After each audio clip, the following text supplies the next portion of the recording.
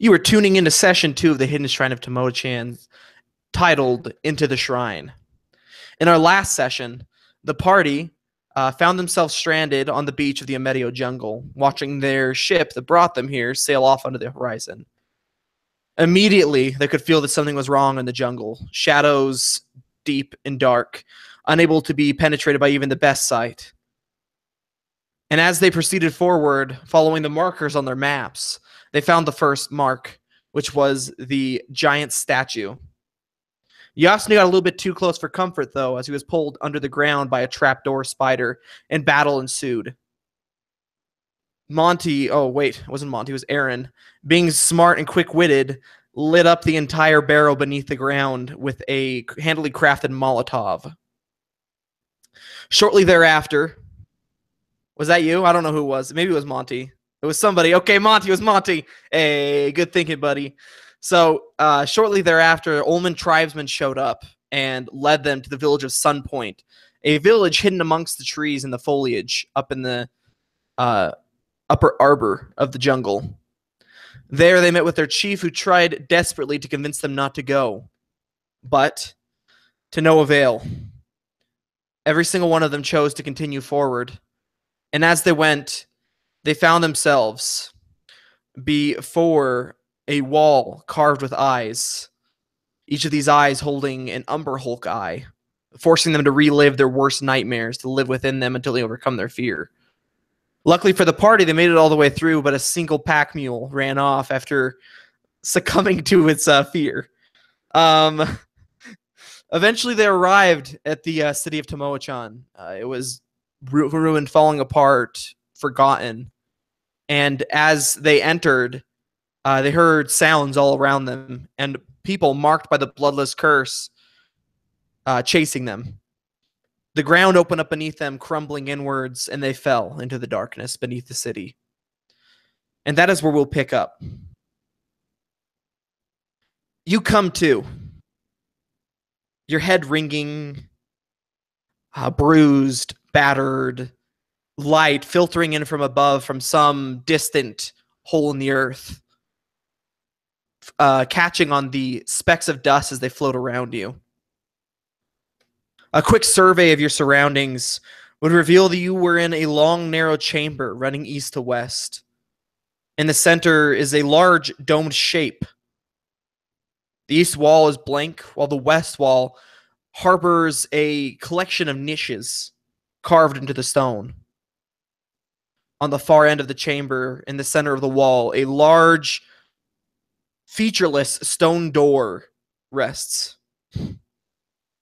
The alcoves along the wall are recessed, shallow, tiled, not very deeply carved, but something is sitting within them. And as you stand to your feet, bits and pieces of rubble still falling down around you, you see that along the walls are intricately carved symbols of those cat things you saw before, carved into the city walls above. You now recognize them to be dire panthers, these massive shadow cats that lurk within the jungle, but they appear to be fighting something else. Aaron, as you stand to your feet, you feel a deep tinge of darkness, something that was faint at first standing above here, but now as you've fallen into the heart of things, it seems to be all around you, heavily weighted upon your soul. What do you think? What are you doing?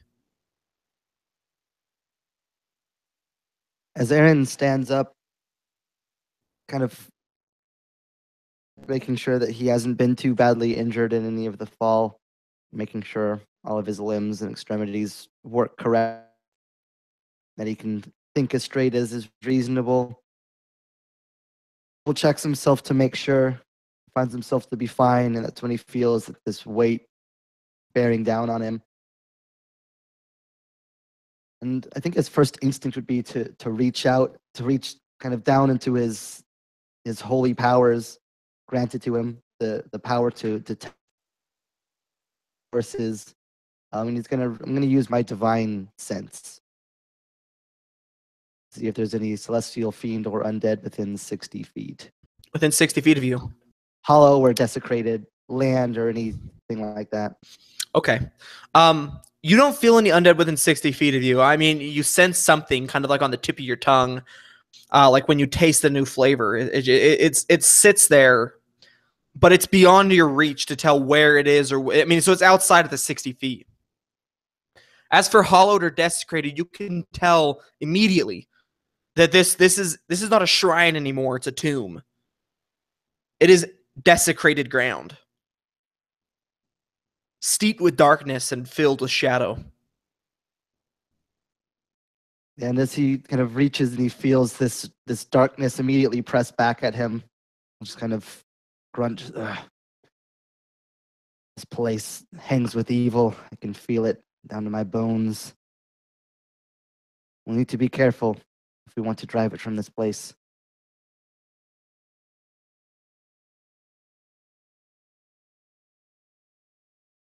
What's Yasni doing in this new world that he's discovered down here?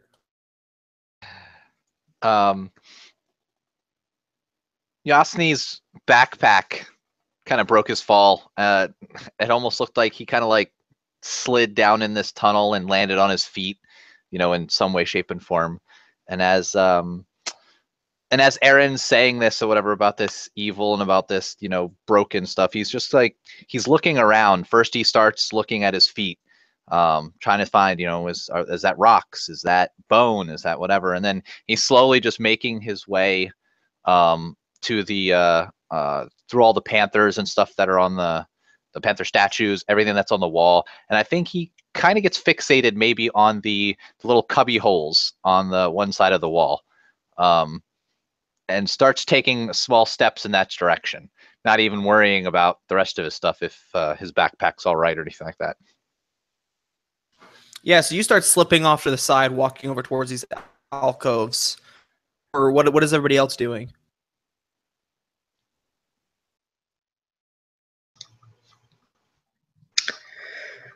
So Kutari would kind of, similar to Aaron, check his body to make sure that he was fine, kind of like bend his legs to make sure that everything was working okay.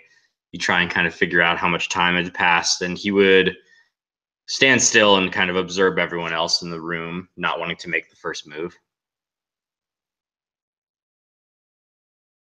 Okay. And Monty?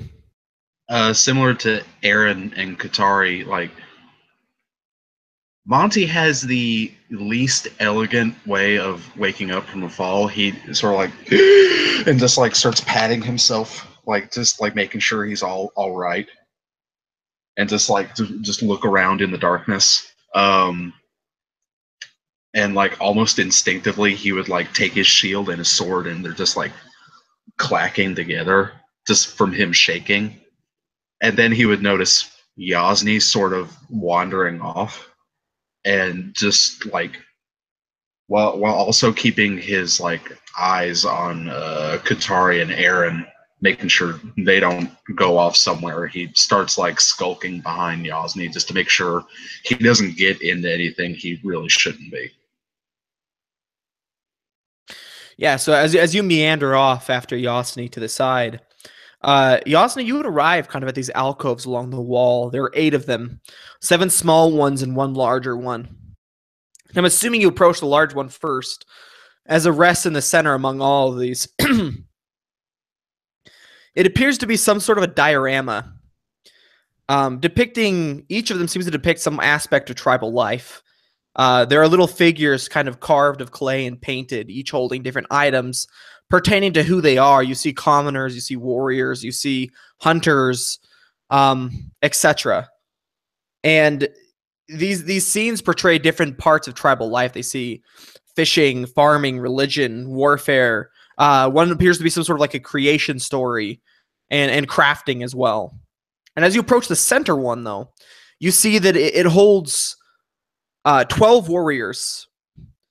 A single scout is kind of like pointing in a direction, and a mastiff kind of running alongside him. There's a panther kind of stalking through what appears to be a carved forest. and a deer as well. And these carvings are very, very intricate, very well done.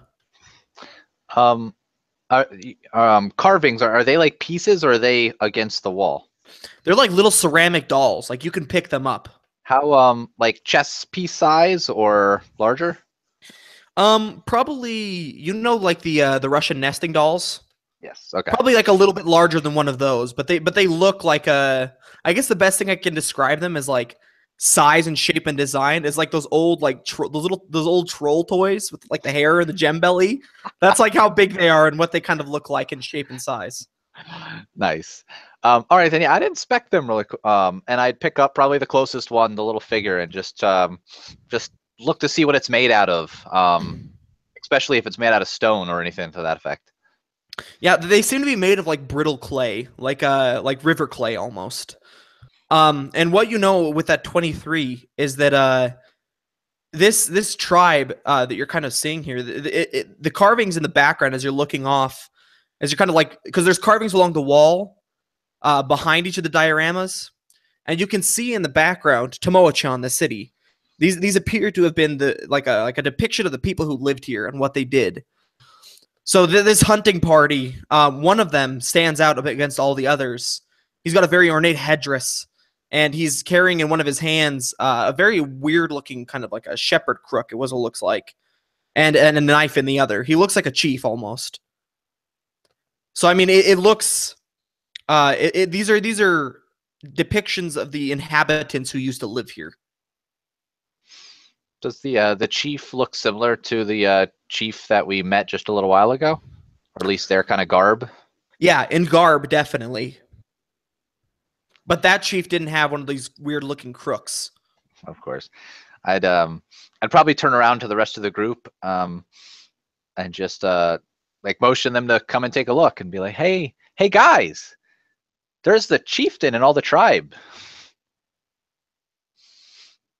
Aaron would approach up, kind of looking at them. Yes, it seemed that these are some sort of depiction of the tribe as they founded these lands, as they built this place. I guess it would be before it fell under the curse that it's now known for. It's just average life. There's nothing strange about it, except that it's here in this place. Yeah, that's some good work. Look at this. Look at these details. I kind of like show him one of the dolls that I picked up. These meant something to somebody.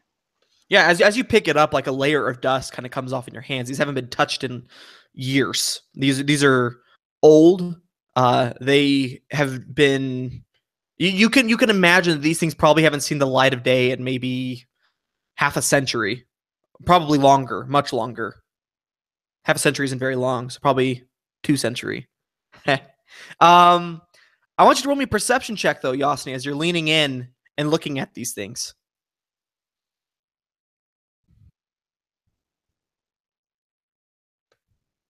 You're muted. Oh, sorry, There I you was go. also rolling.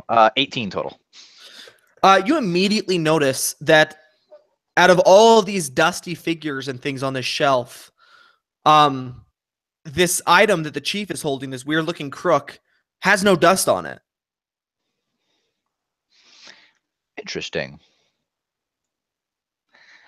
Yasni probably does one of those like reach for it. Wait a minute. That's not right.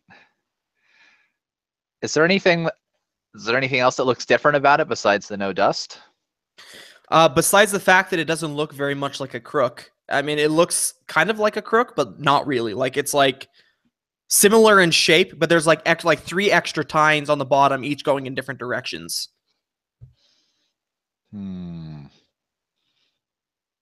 All right, let me see if he's going to do this. Yep. He picks it up. Nothing happens. But you pick it up just fine. But he probably turns around, and I'm assuming, I guess Aaron's probably standing right next to him since he was just talking and telling him about this strange. Just be like, this one has been touched recently or something. Look, no dust.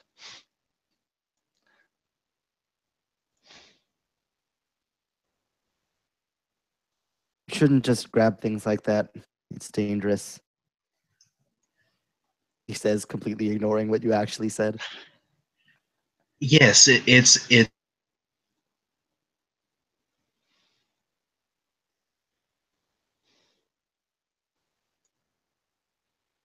Did he freeze for everybody else too? The Yeah. suspense is killing me. He's like, Oh, he's back. Hey, did I just cut out for no reason? Yeah, you can see yourself right there. You did. there's two of you. What? Your other you looks as surprised as you are right now. Yeah, no. Hangouts just shit itself for no reason. It's because it knew what was coming next. As you return to the game, you die immediately.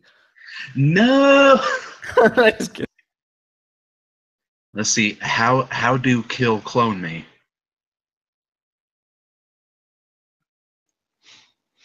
But he would kind of ignore Aaron's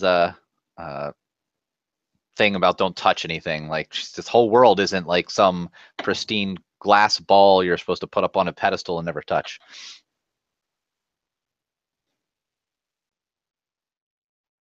As I was saying before I was so rudely interrupted, please at least get one of our attentions before picking things up. But you're Please here. ask one of us to look at it.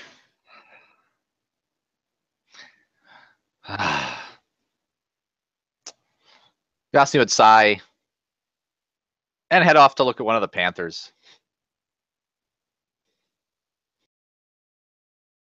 Yeah, the panther is just as intricately carved as everything else. I mean, it's just the detail is astounding. I mean, you've never seen workmanship this fine done with simple clay before, and all by hand. It looks like too.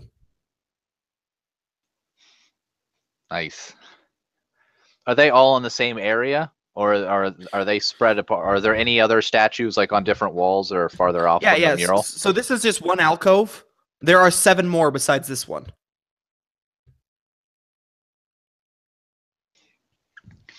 I'd probably peek in all of them while they're just sitting there, scolding me or doing nothing.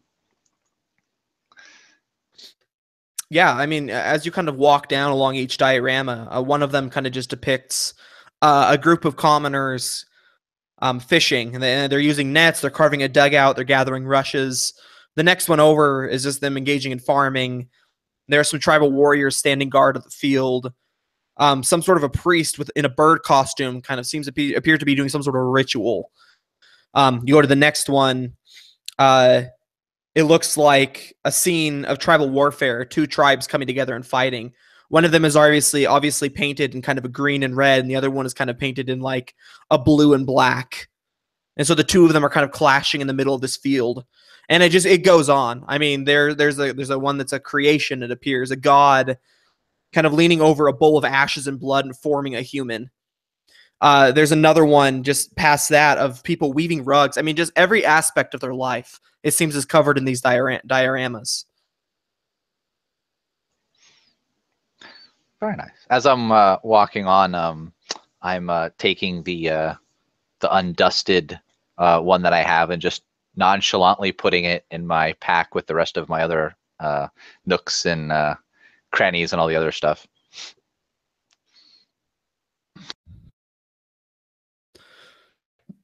Yeah, as you reach the end of the dioramas, you see that this cave-in that you fell in through seems to have completely blocked off the west wall. You don't know what's behind that cave-in. You don't know what could be back there.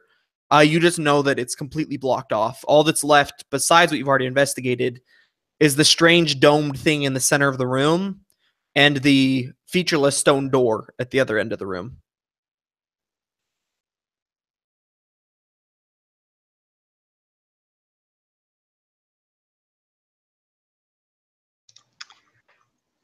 So I guess I'm gonna go check out that stone thing in the center of the room. It's like a dome or something. Yeah, so it's like kind of like a large domed object that you could. I mean, for nobody who having searched it yet, as you walk up, you see that it's kind of got this beautiful mosaic tile on it, and what it appears to be is some sort of a sun, kind of half rising out of the center of the room. In the very top of it, there's a hole, a dark hole going down into the center, and the mosaic tile kind of spread off of it, kind of like little rays of the sun. How big is this hole in the center? Enough to fit your hand in. Friend Yosni, did it, I seem to remember you mentioning you had a 10-foot pole in your pack. I don't, but I do have a quarterstaff. Close enough. It's 6 feet. Are you very attached to that quarterstaff? Oh, not at all. Mai Tai used that for one moment. Sure, he takes it out of his pack and hands it to you, but follows you closely to see what the heck you're going to do. Yeah, Monty would sidle up to this stone edifice, whatever this thing is, and seeing the hole, and Katari having like eyed it for a bit. Monty's just he's gonna inspect it first to see if he can see down into the hole first. Yeah, you can see maybe like a foot and a half down, but it keeps going. Monty is as gingerly as possible going to shove the quarterstaff in and then like sprint away. Okay. Yeah, so you take the quarterstaff and you're just kind of like you're like a farmer, like kind of stabbing the hay with his pitchfork. You just and then you just shove it in and turn and run. And Yeah. as it goes in, you hear you hear as it bounces down the hole and goes as it stops, like still 3 feet of the quarterstaff sticking out of the hole. Mhm. Nothing happens. Oh. Well, I'm out of ideas.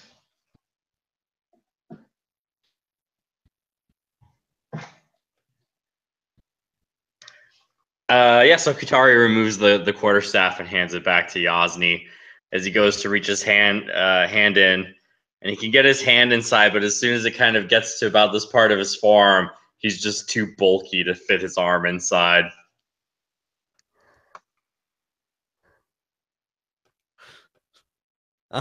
Bulky. Yeah. Yasni takes as the he staff. as he turns and says, "It looks like someone else will have to check inside here." Yeah, he's like, whoo! Yasni takes the staff and mutters to himself that he's like, I'm picking up statues. They're putting their hands in holes. Come on. So who will brave the hole of the sun next? Monty kind of like eyes everyone. Like, Katari's too bulky. Aaron is called the Hand of Tyr, so he's just like, hands are important to him. And he looks at Yasni and like he has the hands of a 3-year-old, so he doesn't think they're too dexterous. And they're probably So- also like this big. Yeah. And so Monty just kind of like just internally weeps and just like sidles over to the hole, looking down into the darkness, and he's going to reach his hand in. Okay. Are you going down as far as you can? I look at the other 3. What do you think?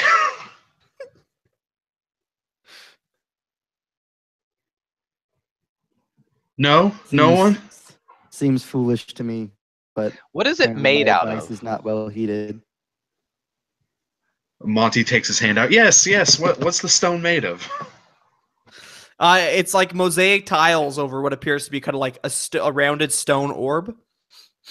That's kind of like buried in this in the dirt in the stone right here. So the like it's like a mound kind of carved from the stone to be perfectly like half of a circle, and then there's mosaic tiles kind of like built into it to make it look like the sun. Is it just the sun that the mosaic tile depicts? Yeah, that's it.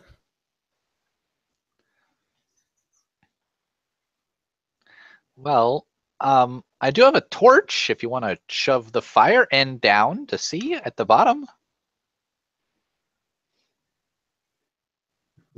Yes, friend Yasni. Yes, that works. All right, so I'll take out one of the torches and then light it and hand it to him. All right, Monty will grab the torch and it's basically the same thing with the quarterstaff. He'll just like and then just like try and get back as far as possible with the head of the torch in the hole. Okay. So you stick the head of the torch in the hole, and as you kind of like stick it down in through the center, I kind of like look, you like peering over the edge. You see, I mean, the flames make it so you can't see very well, but something glitters at the bottom of the hole. I can't make out what it is. What's glittering?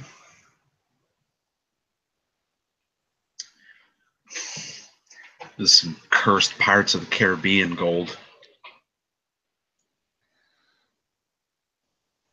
I'll look at my hands, back at everyone, and back at my hands, and just choose my non-sword hand. And I'm reaching for it. Okay, you have to lift yourself almost completely onto the top of the rounded dome, and as your hand slides down the side, you feel it scrape against the stone once, twice. It gets smaller and smaller and smaller until your hand is kind of like cupped like this. Oh, And as you reach the bottom, and you feel your hand touch something cold and metallic, it appears to be a handle of some sort.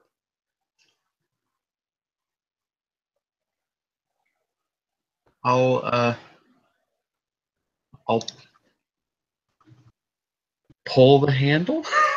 Yeah. All right, baby. Okay. You pull the handle suddenly from the sides of the wall, sharp spikes shoot. No, I'm just kidding. No, okay, so you grab the handle and you pull it upwards. And it's heavy. It's like really heavy. I'm gonna need a strength check from you. Ooh, okay. Athletics. Let's see. Athletics check. Ooh. That's a 4.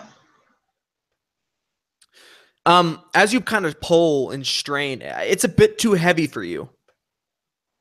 Hmm. At least you don't have good enough footing or something. Maybe if you readjust it or got some help.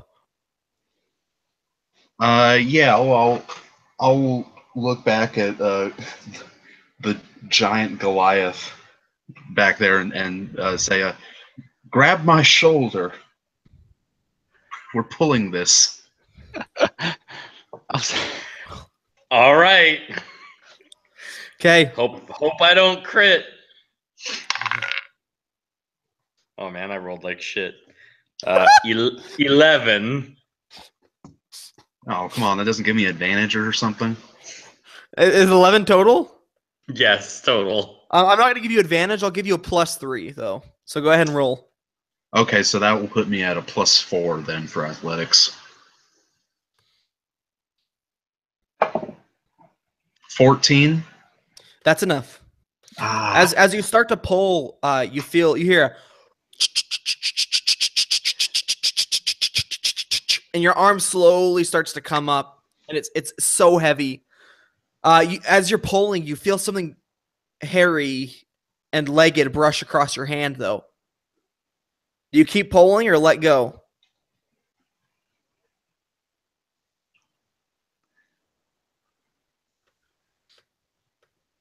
I feel like Monty would almost instinctively like sort of like just freak the fuck out, just freak out. But he gets that sort of like super strength when you freak out, so he just Okay. like keeps like just pulls. Okay. Yeah, you pull as fast as you can. You get like a sunburst of strength. You turn into like, I don't know, something. I don't know. You get strong. And as you pull, Fair enough. as you pull, I mean, it starts going faster and faster and faster, and then you feel a pain on your hand as something bites you. Oh, that's okay. You take 2 points of damage. Okay. So it doesn't hurt that bad, but it hurts. Yeah. And as you pull your hand free, you see a little, like a kind of like a, this is actually not very little, like a fist-sized red and black spider on your hand. Oh, that's not good. And I like instinctively just punch it with my other hand, with my gloved hand.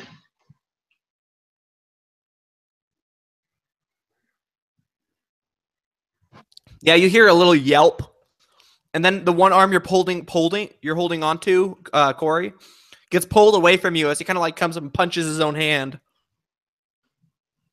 I'm not gonna make you roll. The spider just splatters across the back of your hand, kind of little black and green bits of goo and viscous dripping off of you. But the handle isn't heavy anymore. And as it kind of slumps to the side, kind of this hempen rope on the end of a golden handle, you hear a at the far end of the room where the door is. Okay. So I sort of like still clasping that golden handle in my hand, by the way. I'm just gonna look at the wound on the back of my hand. Does it seem poisonous? Like, I'm gonna need you to make me a con save. okay, does this count as a save against traps? No. Nah. All right. Ooh, 19. Okay, yeah, you succeed. It didn't seem to have been able to bite you anywhere significant. So little kind of like drips of green are kind of like pouring out of this wound on the back of your hand. Okay. And sort of as like an afterthought, he's not even looking at the handle.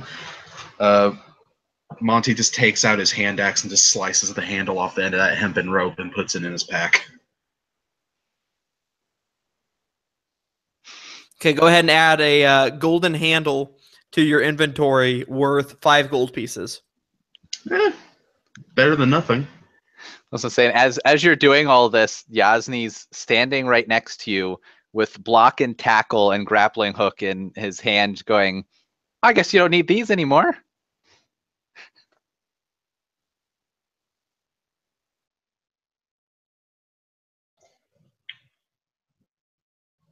Okay. Well, you wouldn't have had to reach your hand in there.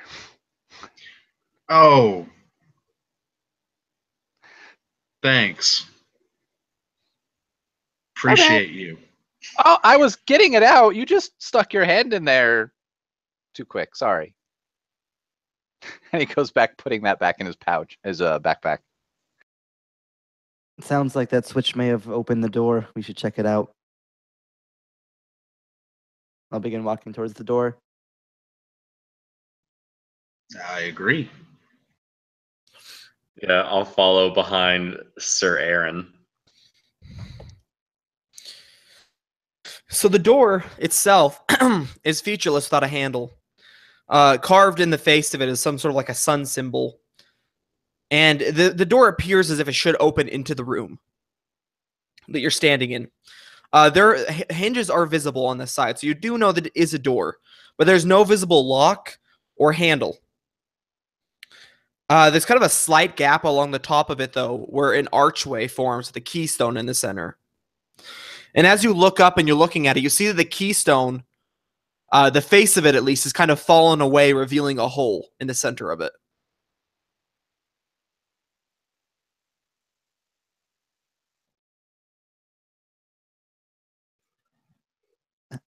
How high up is that? Because that's something that we could look into, or do we need to boost up? It's probably about like 15 feet above you. So if somebody stood on someone's shoulders, then maybe you could look.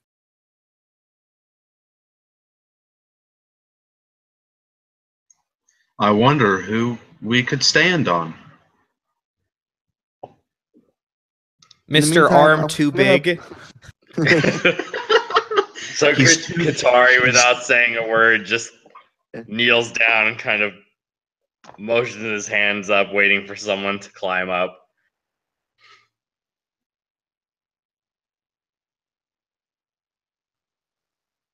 Monty, you're the tallest of us that's not wearing, he kind of gestures to himself, all this heavy armor.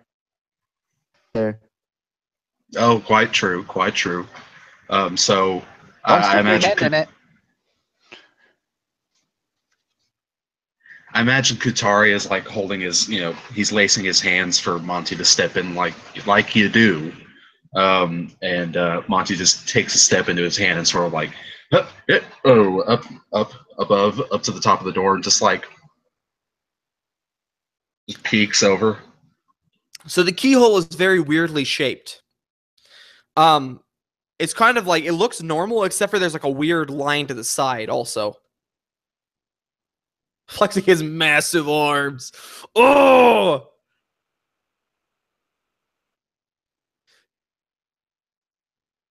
Get to the keystone.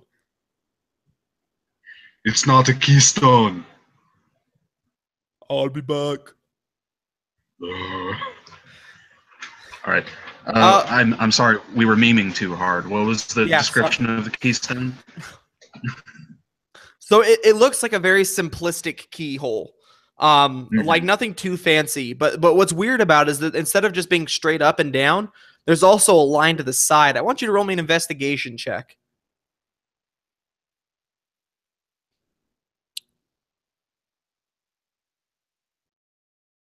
That's a 9. Yeah, you can't put your finger on it, but you feel like you've seen a shape like this recently. A keyhole with a line to the side of it?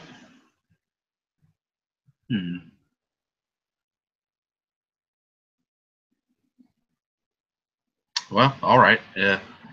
I can't recognize it, so threw it to the other side. Are you explaining this to everybody as you're looking at it? Oh yeah, of course. Hello? Did that, Oh, sorry. as he's kind of like just describing it and he's kind of trying to run through it in his mind. The non-dusty figurine that you said had like the weird outcropping, does that sound like it could be anything that might resemble that shape?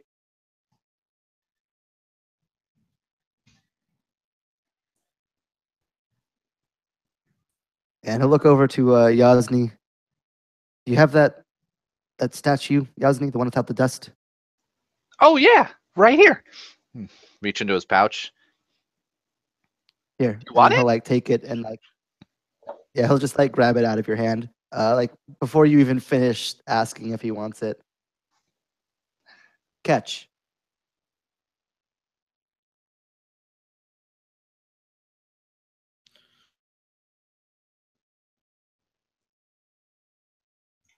Oh, me? Yeah, I'll snag that out of the air. What do you throw to me? I'm sorry, we were joking around in the chat again. He threw you kind of that weird shepherd's crook thing that you guys saw before that wasn't dusty. Gotcha. So I'll take the shepherd's crook, and again, is it possible for me to look through the keyhole to the other side? Maybe. No, you can't. All right. Well, I'll just hold the crook up and like sort of align it with the keyhole as best as I can. And it slips right in. And the moment that the key hits the back and you turn it, you hear a loud and the door like inches a little bit, kind of swinging open.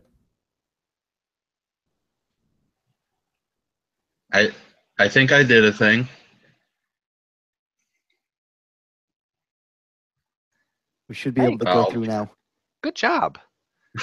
Make sure to. Can you get the key? Yeah. Can I take it back out? No. Sorry, Yazni. Oh. All right. It was a sacrifice for the expedition, Yasni. Okay, whatever. We'll find some more. What a chipper young fellow. What a Oh, I nice like guy. him. What a nice lad.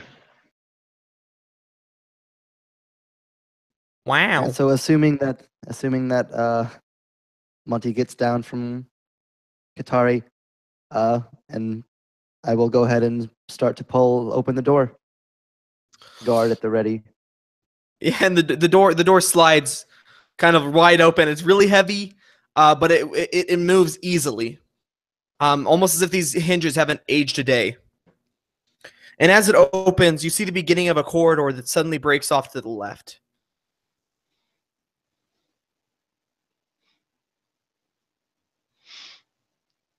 Yasni's curious as well, but I know the others will block him from going first, so he's going to be second going down this hallway as best he can. Yeah, so Katari will step into the corridor first and cautiously lead the way.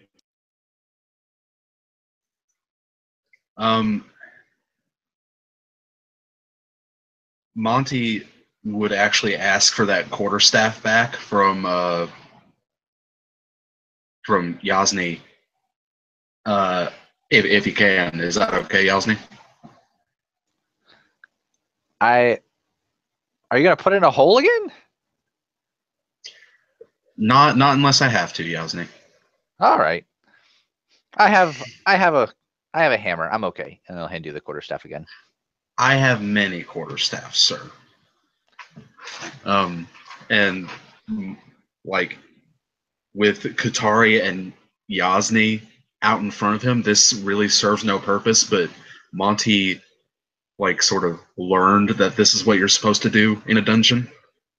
He's holding the quarterstaff out in front of him and tapping the stones out in front of him, like doing like mind sweeping out in front of him. But again, with Yasni and Katari out front, this really serves no purpose. And he's just sweeping. Because again, Okay. this is because Monty read this is what you're supposed to do. Yeah, usually the person in the front is the one who's supposed to do it, but all he read was the part that's what you're supposed to do. Yeah, So- he didn't read the part about being out front. He didn't know about that. Yeah, okay. So as you guys kind of walk into this corridor and turn left, you see that the stone walls of this corridor are carved to kind of resemble stacks of bamboo-like logs. The passage slopes down, not very steeply, kind of like at a gradual descent, until it reaches a stylized double door made of bronze at the very end of the corridor. Whoever's in the front, I want you to make me a perception check. That's probably Yasni. Probably second. But question real quick is, do we have to light a torch? Is it pitch dark in here? Or do we have somebody have it is pitch black. You guys would need to light a torch. Oh, one other thing I forgot to mention. As the door opened, kind of like a light fog drifted out. Probably at about your knees, but the fog is kind of like it's like a dark gray tinged with green. Wait, whose knees? Yasni's or theirs? For Yasni, it's probably at about your mid stomach. Okay. Yeah, Katari was out front, I believe. Yeah. So I'm kind of at the front, but I rolled a what is that? What were we rolling? It was perception. It was 11. And Wow. Monty still has that torch from Yasni. Wow, my passive perception's 16 though. I should have just passively looked for things. I mean that you're actively searching for traps. Yeah, I'm assuming you're actively searching for traps. So the fact that you're actively searching means you can't use your passive searching, which means that you miss it. As the last of you in the back of the column steps onto the pressure plates, they sink into the ground. The entire slope sinks into the ground about an inch. And then you hear, and the walls on either side open up. And you see swinging towards you stone logs like on Star Wars Episode 6 on Endor. Just whoom. and they just like snap your legs out from beneath you. Each of you is going to take 7 points of bludgeoning damage as your feet are swiped from beneath you.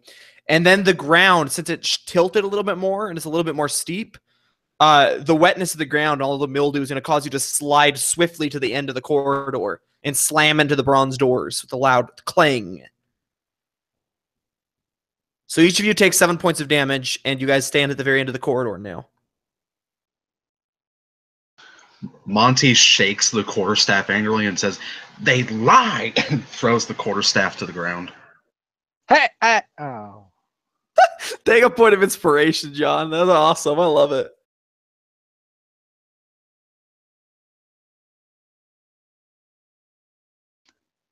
Yasni's kind of like struggling underneath the weight of everybody that's on top of him, I'm assuming. Yeah, you guys are just one big dog pile at the end of this slope. Somebody's sword is poking me in the back. Yeah, several of you are becoming a little bit too well acquainted with each other's backsides, more than you wanted to be on this expedition. Watch the hair. Watch it.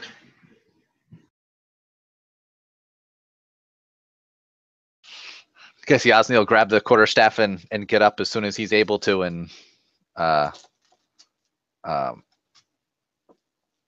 guess just look around at the bronze door, and because I guess they're not going back that way.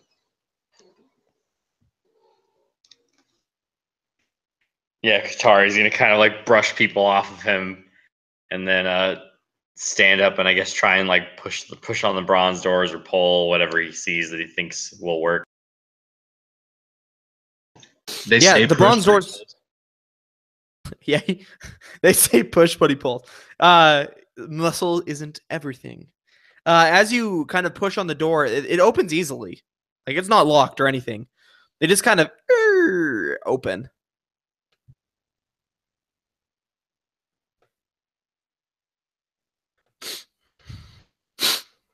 And we see Impeding death. No, beyond the door, you see a corridor that stretches into kind of like a central room with branching off hallways. The room is constructed of kind of large stone blocks, and the corners are trussed upwards, so kind of almost like the center is kind of gazebo-like, with the sides kind of coming up like a dome. The floor and walls are wet and slimy and covered in mud. And if you were to inch forward and look to the east and west, you would see that there are stone doors recessed in those walls and a set of stairs leading down to the north. In the center of the chamber is a large kind of polished boulder. And resting against the boulder is a figure wearing heavy armor.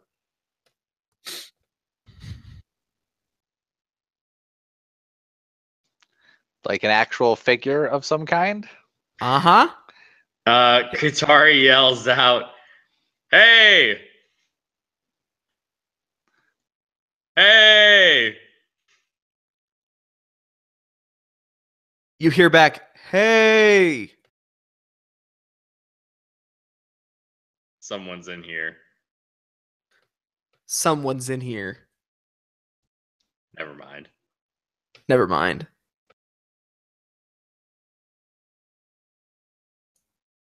As your echoes bounce back to you. All right. I'm gonna walk forward and investigate the body Okay. while passively observing the room, not actively, as I am focused on the figure ahead of me. Okay. As you walk forward, feet squelching in the mud, the figure does not move. It does not shift. Its head does not turn and look at you. But you immediately recognize the armor for its intricate design and the symbol scratched onto the front of it, beautifully engraved, as being the armor of Tyr.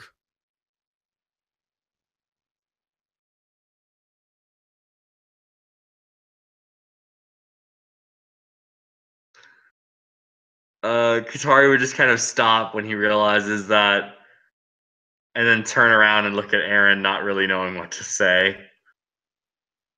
Just his eyes kind of fixed on him. out the symbol of Tyr that he took from the Olmec tribesmen when they left. He could just kind of like holds it in his hand as he looks down at this body. He doesn't say anything. He's just kind of instinctively like scanning, like guessing that he probably is not wearing a symbol and that it's probably the one thing. So he is wearing a symbol. Remember that all of those ones that you have with you are from hands of Tears who returned, but were cursed with the bloodless curse, so they had to burn them. This one still wears a symbol around his neck, and what is stands out to you is that his skin, he still has skin. His body is just gaunt and sunken. Like it looks like the skin itself is plastered to his skull, almost as if there's nothing filling in anything. I'm going to. Aaron pulls out his long sword and stabs it into the neck. Okay, as you move to stab the longsword into this thing's neck, its eyes snap open, and it moves to the side with uncanny reflexes. But it does not attack you. It's breathing suddenly. You realize that it was breathing before, just so faintly and weakly that you almost thought that it was like past, like wind moving through the corridor. And his breath, he kind of just looks up at you and whispers, "Brother."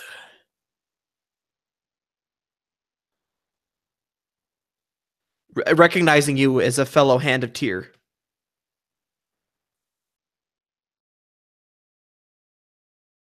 What's happened to you? He kind of laughs softly. The curse, brother. The bloodless one they warned us about.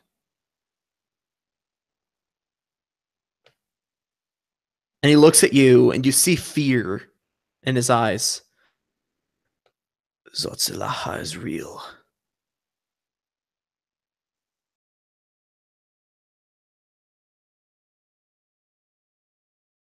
Yes.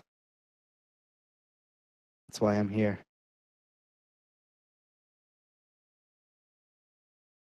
You must Just be stopped.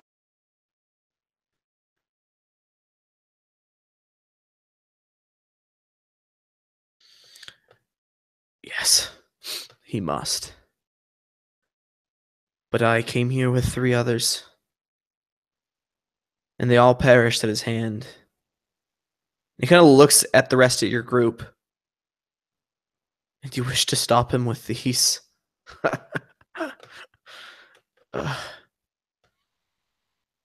And he would kind of like look up at you. Leave while you can.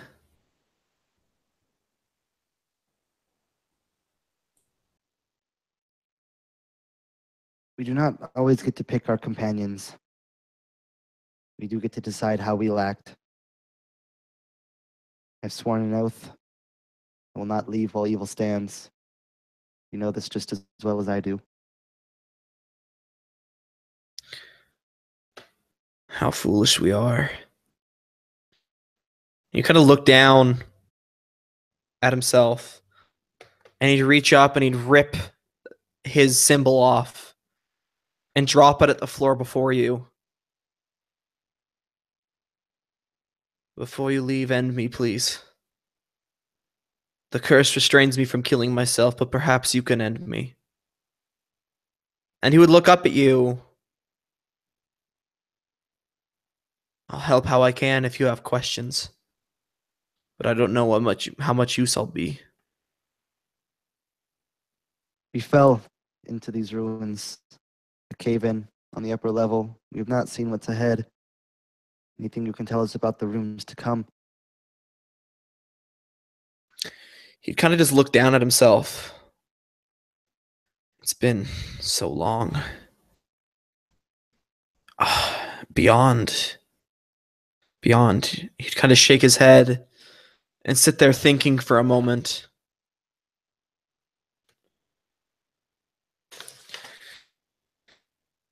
You face many different trials before you, brother. He kind of thinks for a second. There are a few things I remember. A room with heads of animals, dangerous, and kind of look at you. A room, panthers, cats, felines of different sizes, shapes, ethnicities, locations. Beware the ones of stone. And when you see the altar, know that Zotzalaha is there as well. Even if you can't see him, he is there. I don't remember much else. But I have this. And he'd reach down and he'd pull a ring off of his finger and he'd offer it to you. May it protect you. And you see that it's engraved with runes, special runes that only those who worship Tyr understand. And you know that he was a justiciar, at least a rank above you. And this ring is a ring of protection. It gets +1 AC to anyone who wears it. So he sets it in your hand and then rests back against the boulder again. Aaron will give a nod. Thank you, sir. Kind of recognizing the difference in rank. And he would nod. Are there any last words, either to me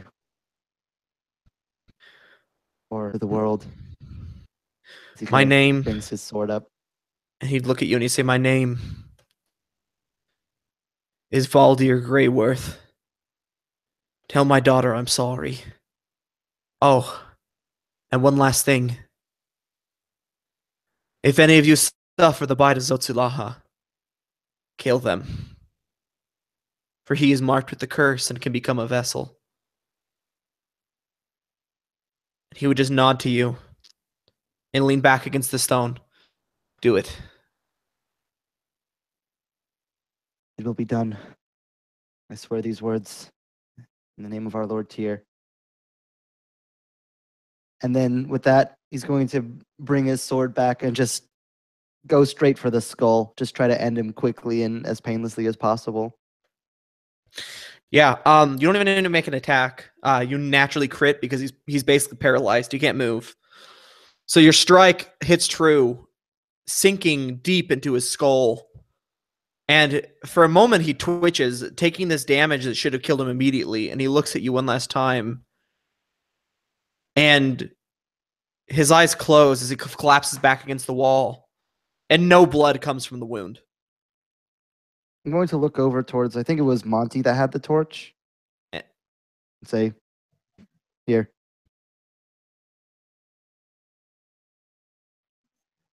I'm sorry you broke up. He looks over to you and says, the flame, hand it here if you will. Monty will gladly hand it over. Aaron will lean down, kind of nod his head down. He begins muttering in just this prayer in a language that you probably don't understand. And then after he finishes, he brings the torch down and lights this body aflame.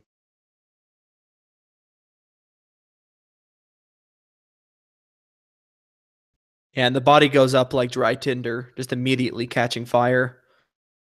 And the entirety of the body is burned away, leaving just the armor resting on the ground. Even the bones are burned. Be at peace, brother. You are with now. Teach us love.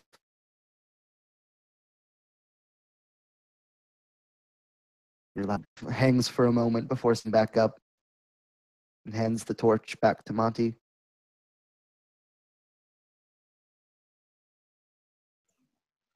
Monty taking the torch back.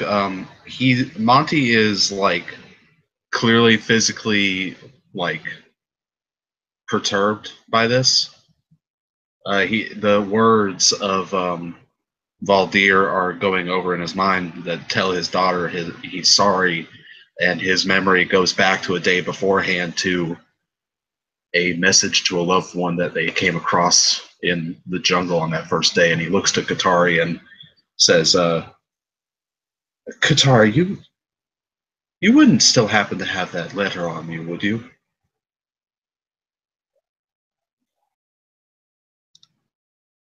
I do.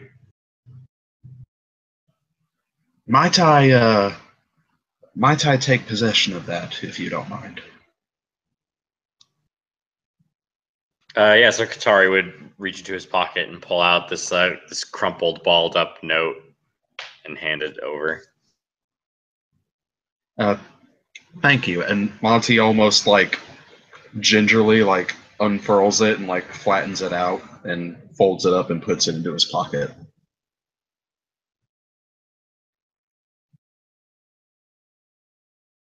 Okay, you're left with several choices.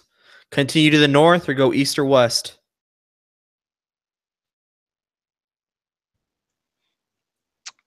Can Yasni take a few minutes to actually inspect each of those ways, maybe to find out which way he came from, or which way is more or less used since he has stone cunning? Yeah, so immediately you would know you came from the south. But yeah, you can go ahead and roll me investigation to inspect the northeast and west. Nat 20. Okay. So to the east, it appears like it's a door that hasn't been used very often. You can see several carvings kind of along it, making it appear almost as if it's some sort of ritualistic door. To the north, the stairway leading down, you immediately see that going this way would be difficult. The doors at the bottom of the stair there's kind of like a wall of mud, kind of like caked over it. You'd have to clear it away, and it would take quite some time to do so. To the east appears to be a little bit more used. You can see that this is the way that the Hand of Tyr actually came from, the Susticiar. There's kind of old, faded stains of brown blood along the stone path here.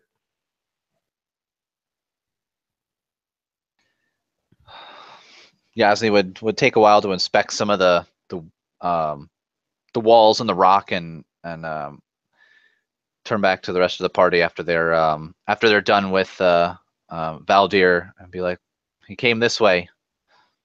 North is blocked and the other way, well, some type of ritual room, not really used. Do we follow his path or create our own? Which one of the paths is to the left? I think that was the where he came from, the Paladin Valdir. So to the left is west. And then that was the way that the west is where the Paladin came from. Again, Monty the would east go. Appears to be unused, and the north would take quite some time to open up. Yeah. Again, Monty would just spout off knowledge they would just learn from books, and he's like, "Real adventurers go to the left," and he'd just shut up after that, just like expectantly just to get like pats on the back or something for being so smart. Can we tell what this room that we're in now might have been used for? I mean, it's caked with mud. Is the fog still there? Stuff like that?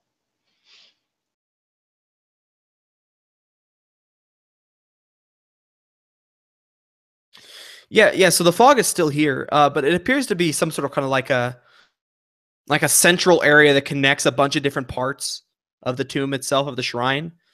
More kind of like a gateway area. Like if you were to step into like a building, it would be the receptionist area where you can go, or the rotunda, exactly, where you can go to multiple different locations from this place.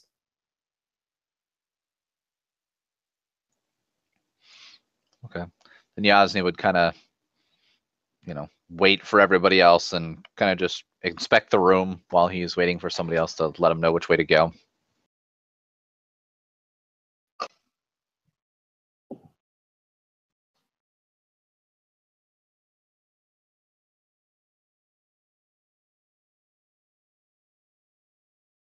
So which way you guys going?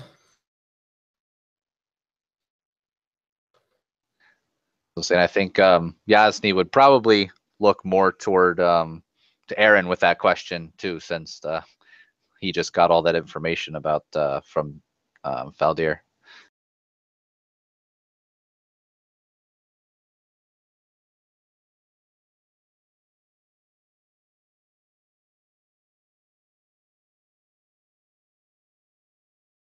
I don't know if Jeff's here right now, and if he is, he's probably muted and he doesn't know. Hey, I'm here, and I was not anything. I figured that was decision being made. Happened. okay. So I'm assuming that means you guys are going left then, as seems the Sounds good. natural decision. Okay.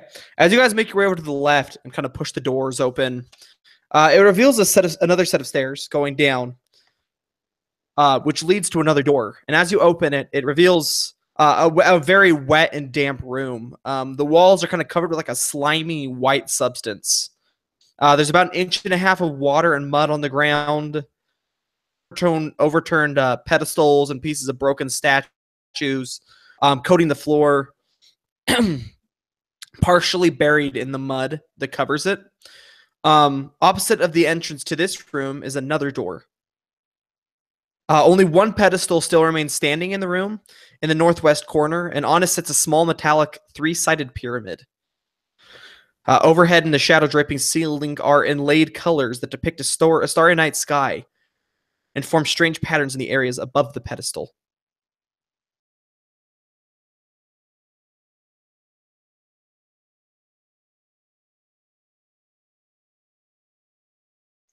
Monty would take a quick scan of the room. Does there seem to be any sort of rhyme or reason to the placement of these pedestals?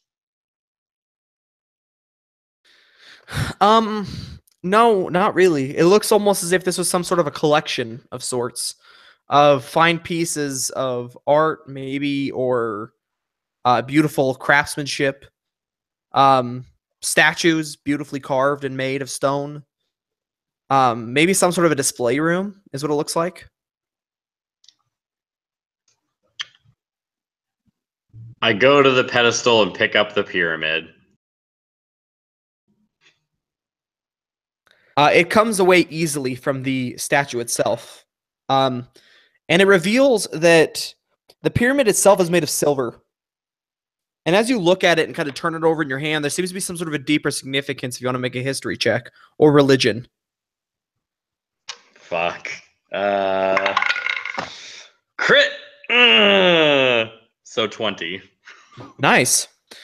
You know that this is it's a symbol of the god of moon and lightning, Apocatakil.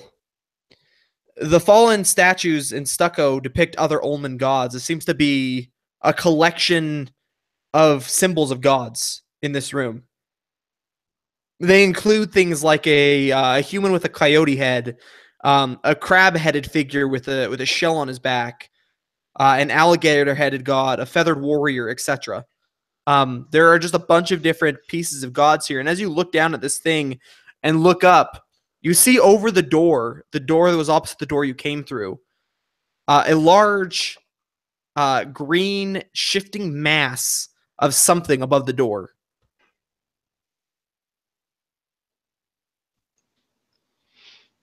Isn't this the room we're supposed to be wary of?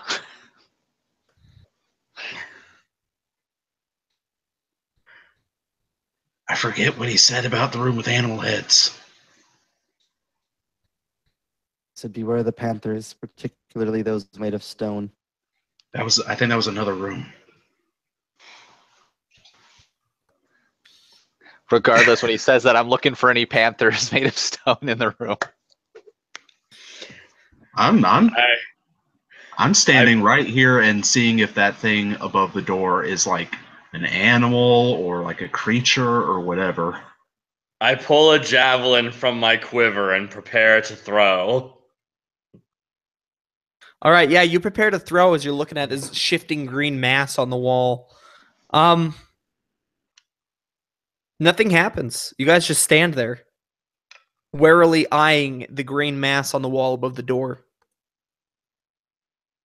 And as no one stops me, I throw my javelin at this thing. Shield in front. It pierces it, skewering it into the wall, and nothing happens. The slimy stuff starts to vibrate and shift. And suddenly you see that all the darkness, kind of those forming this night sky looking thing with the bits of light poking through, starts to move and shift too. Oh god. And bits of it start to drop into the room. I'm going to need dex saves from everybody. Oh shit! Is this a trap? No! How could this happen to me? Oh shit! Is this considered a trap? No, it is not a trap because this is a living thing. You're a living thing. I know. Strange how that works, isn't it?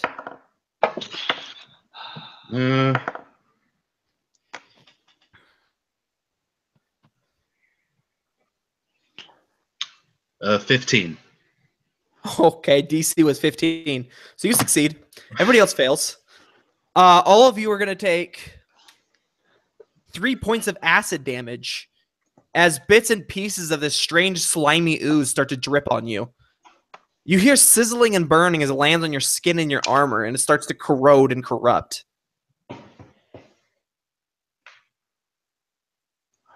Well, fuck. I think Yasni's backing up into the hallway in the other place as fast as possible.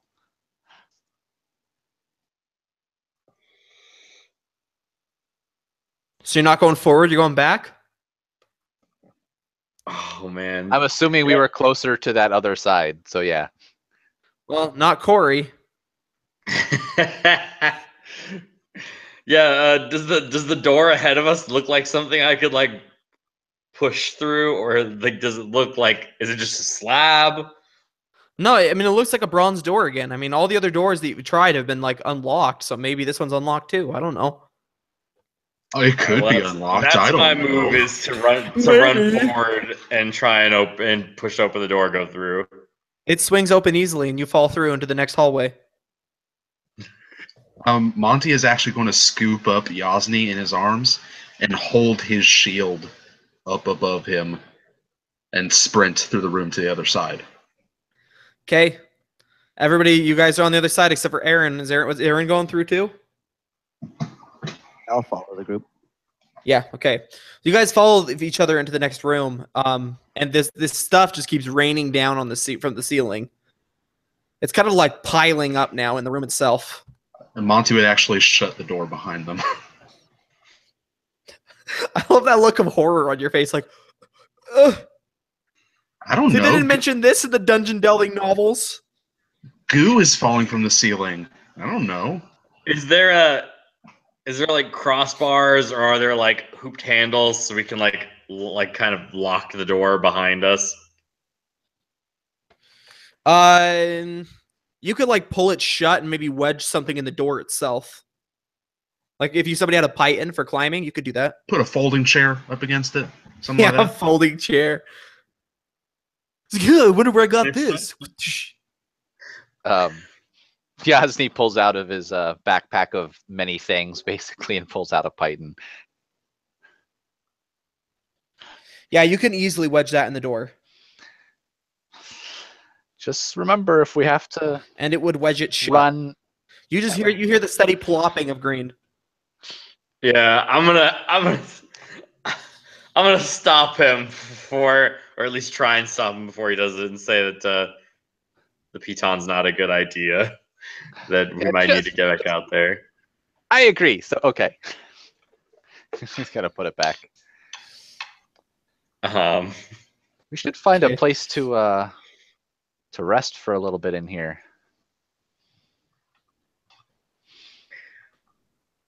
I don't know about you guys, but I've been going nonstop since the chieftain's place. Whew. Yes, I'm sure we could all use it. We could rest here. Doesn't seem like a safe place. We don't know what lies ahead, though, Aaron. We do know what lies behind. And it wasn't pretty. Door begins to sizzle and smoke. Yeah. All right. So Kutari reluctantly agrees in his head and sets off down the hallway once again. Okay. Yeah, as you kind of turn down the hallway, you see that the floor is covered in mud here too, with a steady stream of water kind of going between your legs down along this mud. The floor and the wall itself are kind of smudged and stucco-y, kind of with bits and pieces of it flaking off and away. There's a silver track of sorts that crisscrosses across the wall and the ceiling, following this corridor. And as you walk along it, once you reach the middle point, almost to the next door, you see in an alcove to your right, a large statue of a man, outfitted in fine clothing and holding a stone tray in his raised arms. Its eyes are black gemstones, and the right one is kind of drooping out of its socket, balanced on the statue's cheek. From behind the left shoulder, there's a hilt of a weapon, most likely a sword. And the stone tray, as well as the forehead and nose, are chipped and scratched.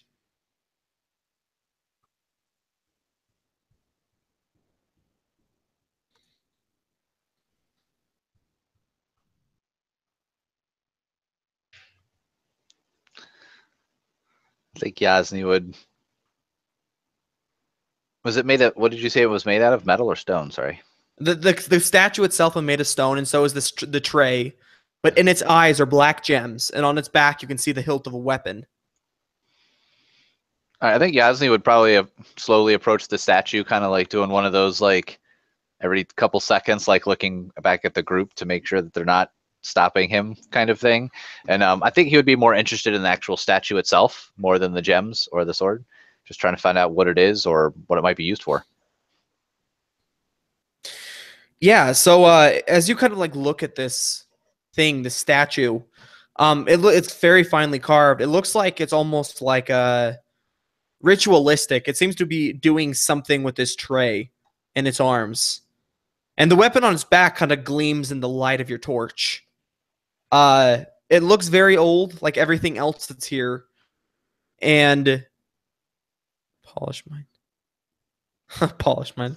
Yeah. But the statue itself, it looks very similar to the kind of the priest that you saw in the one diorama. Is the tray empty, or is there anything in the tray? The tray is empty. Looking down at Yasni and then back at the group, Monty's just thinking, "My time to shine," and he's taking his belt pouch off of his belt, and it's filled with 60 gold, and he just smugly just puts it in the tray and waits for the magic to happen. How much would you say that gold weighs? Well, I like to use the rule of thumb that 100 gold weighs a pound, so 6/10 of a pound. Okay. The tray doesn't move at all. Although you realize as you're kind of like dropping the gold onto it and kind of like leaning against it, it shifts down slightly. Well, at least we know it's a mechanism.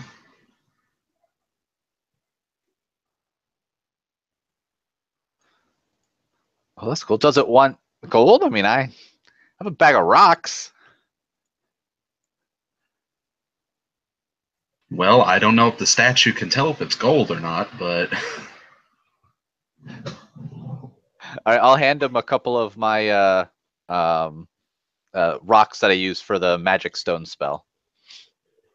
what's that game, that preschool game, Don't Spill the Beans or whatever?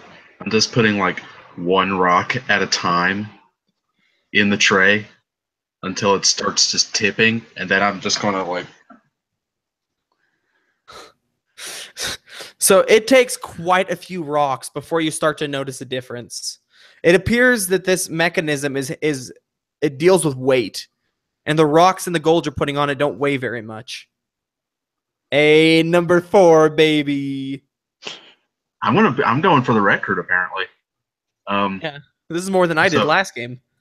Yeah. So what I miss? What happened? The mechanism appears to be handled by weight, and the stuff you're putting on it doesn't weigh very much. I mean, I'm still putting rocks on. Like, how many rocks have I put on so far? Every rock that you've been able to find in this corridor, because they're all tiny, but they haven't done anything to it. Well, fine then. Damn, I had a bag of 1,000 ball bearings on that mule, but it's gone now. I have that too. They weigh a pound. My rocks weigh more than that. Oh wow. Fine then. I'm gonna scrape everything off of there. I'm gonna put my longsword on there. How about that? And that is heavier than everything else you put on it so far, and you see the hands go down a little bit.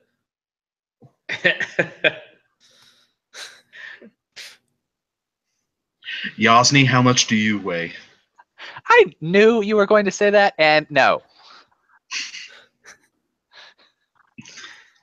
Yeah, at this point, Katari's going to expedite this process to just say, well, let's see what happens when it goes down all the way.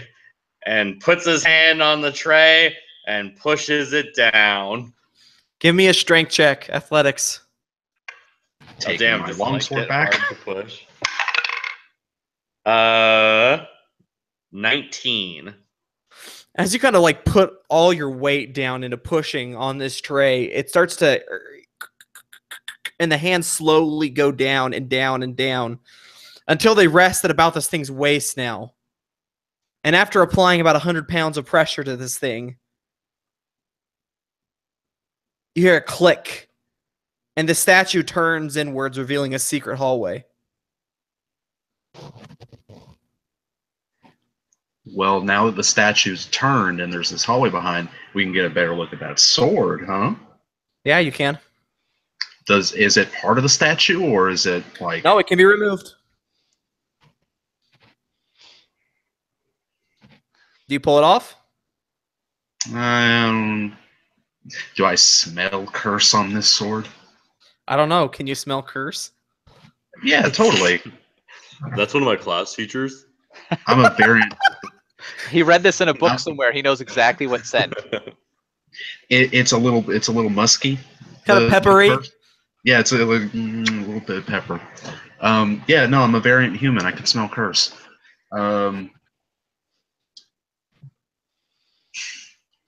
I look to like the only well, I don't know. Like, Yasni, you have magic, don't you?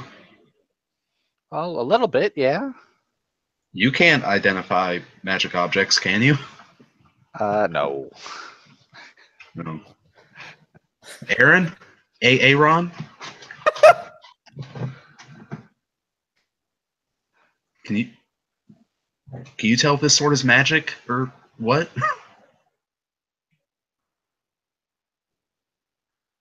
I would need some time to study it, that I'm not sure that we have.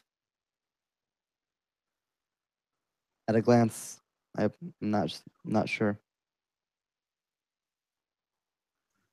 Well, now that you mentioned that, what does the sword look like? Does it seem to be a fine sword? So you know those like those Aztec kind of weapons where it's like the stone in the middle, the obsidian blades, kind of like it's almost like a club, almost. Oh yeah, yeah. So it looks like that, except for it's made of steel and gold.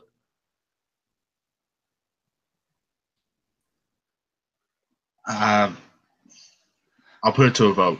Guys, do you think I should grab this sword?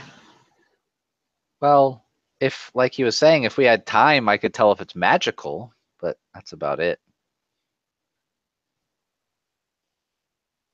That's not a yes or a no.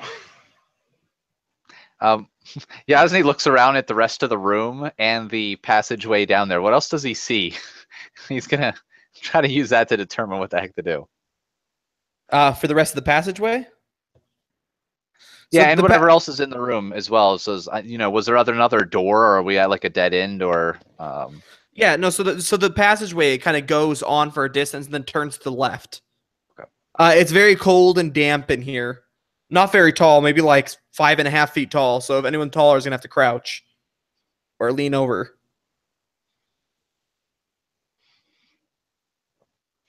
Well, it's a big sword in a narrow hallway, so I say take it. That's one yes. Katari, Not, Aaron, not your babysitter. Make your own decisions. Oh shit. libertarian. I respect that. Katari would let you know that he's conflicted. He would say that it's dangerous to take the sword, but it might help. So there's both benefit and risk. But he'd want you to make the decision quickly, as he's still like holding down this plate. Oh, sorry. Well, I am a gambling man, so I grabbed this sword. And that is where we will take a 5-minute break. Everybody go ahead and run to the bathroom, get a drink. We'll be right back. Rip. Rip me.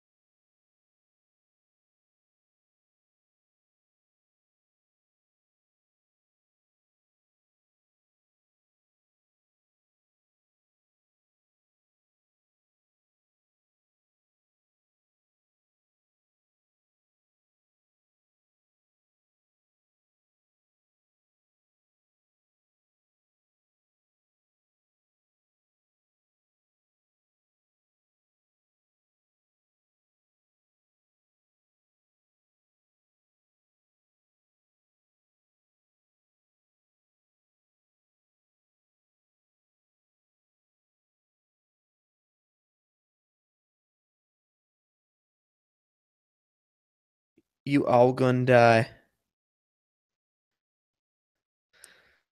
I believe you. Oh, there he is. I didn't know if he was back yet. Is Jeff here too? I'm here. Cool. Well, let's go ahead and do channel introductions and characters. If you want to say anything about your character, we'll start with Corey. If you want to plug anything, go ahead and plug it. And we'll end with Jonathan. Let's go ahead, Corey.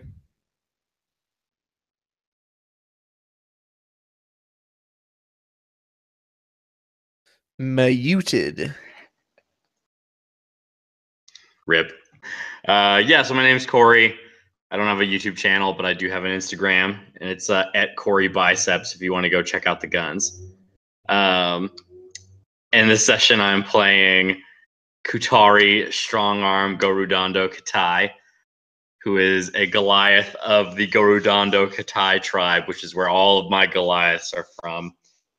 And stay tuned for just more Goliaths. It's only going to be Goliaths. Hashtag Master Race. That's all I got. Master Race. Passing on to Jeff. Yes, I'm Jeff. I have a YouTube channel that I use mostly for running games. It's called Encounter Balance. Feel free to check that out if you're so inclined. I also have started a podcast with another friend in the AppTab community named Jeremy Lilly. It's called The Dudes of Yore.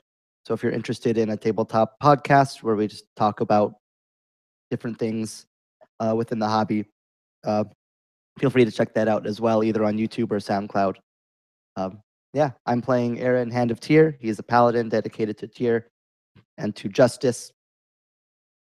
And he's here not to loot, but to try to actually kill the evil here.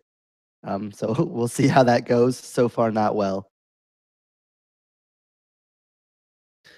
The future is grave indeed. Passing it on to Sean.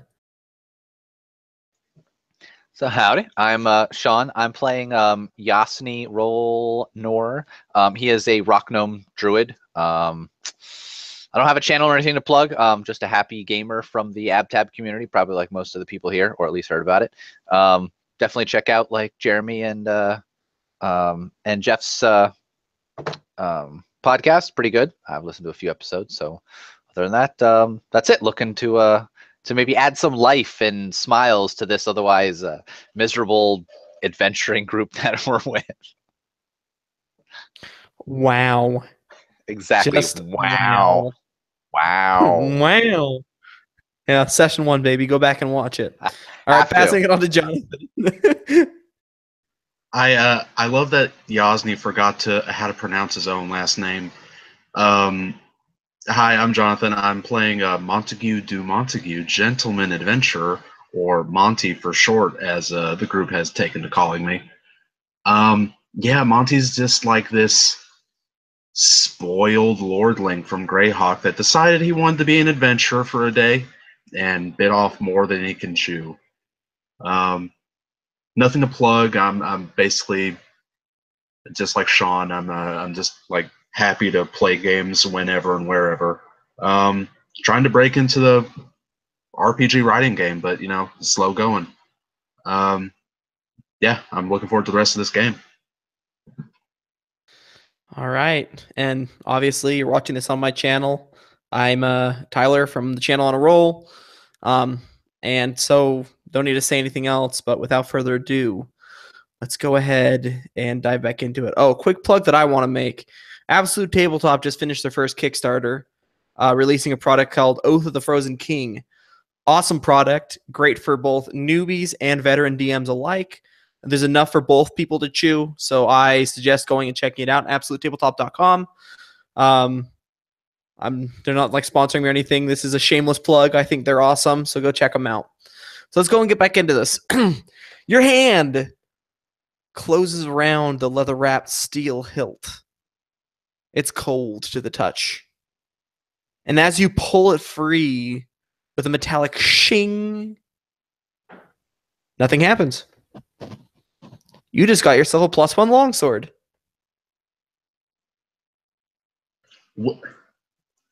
Does Monty know this instantly, or is this meta?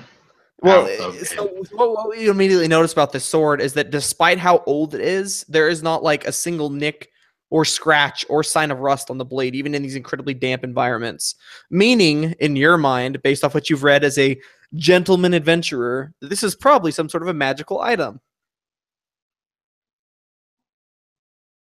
Monty, like you three, just see Monty like give a lustful look to this sword and look to his old sword, and he sheathes his old sword and like just grips this new sword in his sword hand. It feels right. It feels good. Then he lifts it over his head like He-Man and shouts, "Huzzah!" Disappointed. All right. By the way, Corey, as you move your hands off the stone tablet, the door shut, you realize you didn't have to push down anymore.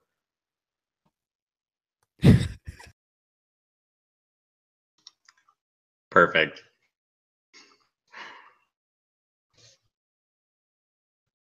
So you may either proceed along the hidden corridor or go back the way you came to the other room, the other door that rested just at the end of the corridor. Well, if the path was worth hiding behind the statue, it's probably worth checking out. Is this the way I would see it? I agree. That sounds right. Onward and upward, then. Me first. I'll charge ahead on this one, fellows. Should we pause here for a moment before proceeding? If this is a great place to rest, I would gladly like to. Yes. I'm also kind of hungry. Yeah, you guys could push like the statue back into place and then just like sit down for like a couple of minutes, like for like an hour and rest and get a breather for a short rest. It's up to you guys. Yasni is expectantly looking at all of them. Stomach kind of growling a little bit. Haven't eaten in a while either. As Kutari sits down and begins meditating.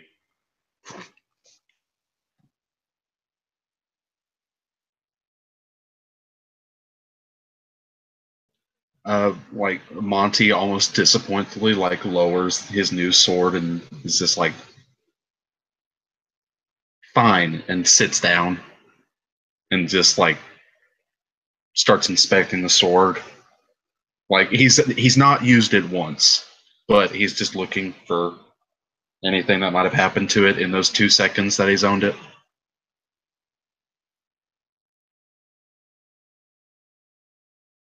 Okay. Yeah, so you guys can take a short rest then. Gain some hit points. I don't know if you guys get spells back for short rest. But yeah, go ahead and take a short rest. I always forget on a short rest. Can you use any number of hit dice that you want, or is it Yes, just one? any number. Gotcha. Any number of hit dice.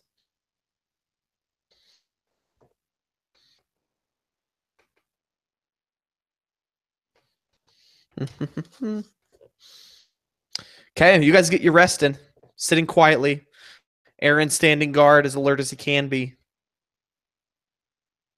Monty oohing and awing as he turns the sword over in his hands and looks at his beautiful engravings and forging.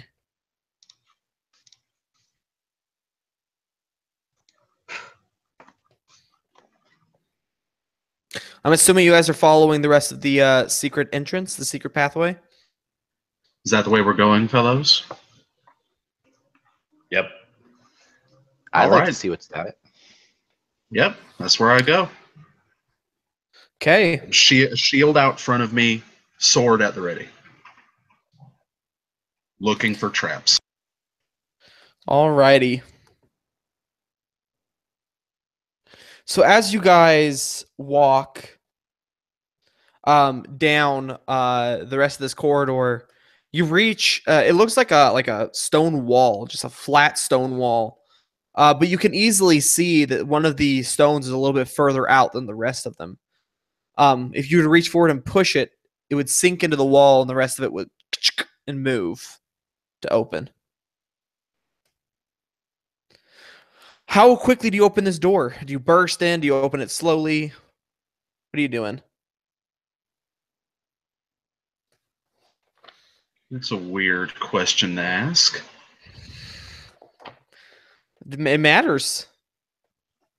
Well, I mean, it's not like we're, Tarantinoing this, so I wouldn't just like kick. Actually, You read it in a book. Kick it down. yeah, I want to like just turn back to everyone and be like, now's my chance, and just like kick the brick. I want to kick the brick and kick this secret door open. Okay. Yeah, your foot comes up and wham, and the door and it slides shut just as like slowly as it would have if you just pushed on it. Yeah. So you're like bam, and nothing happens. And your foot slowly slides, and then it goes as your foot leans into it and opens. Yeah, see in 5,000 years. As the door opens, water starts to pour in. But only up to like your ankles. It's not like it'll drown you or anything. But as it like kind of only up to my ankles. yeah.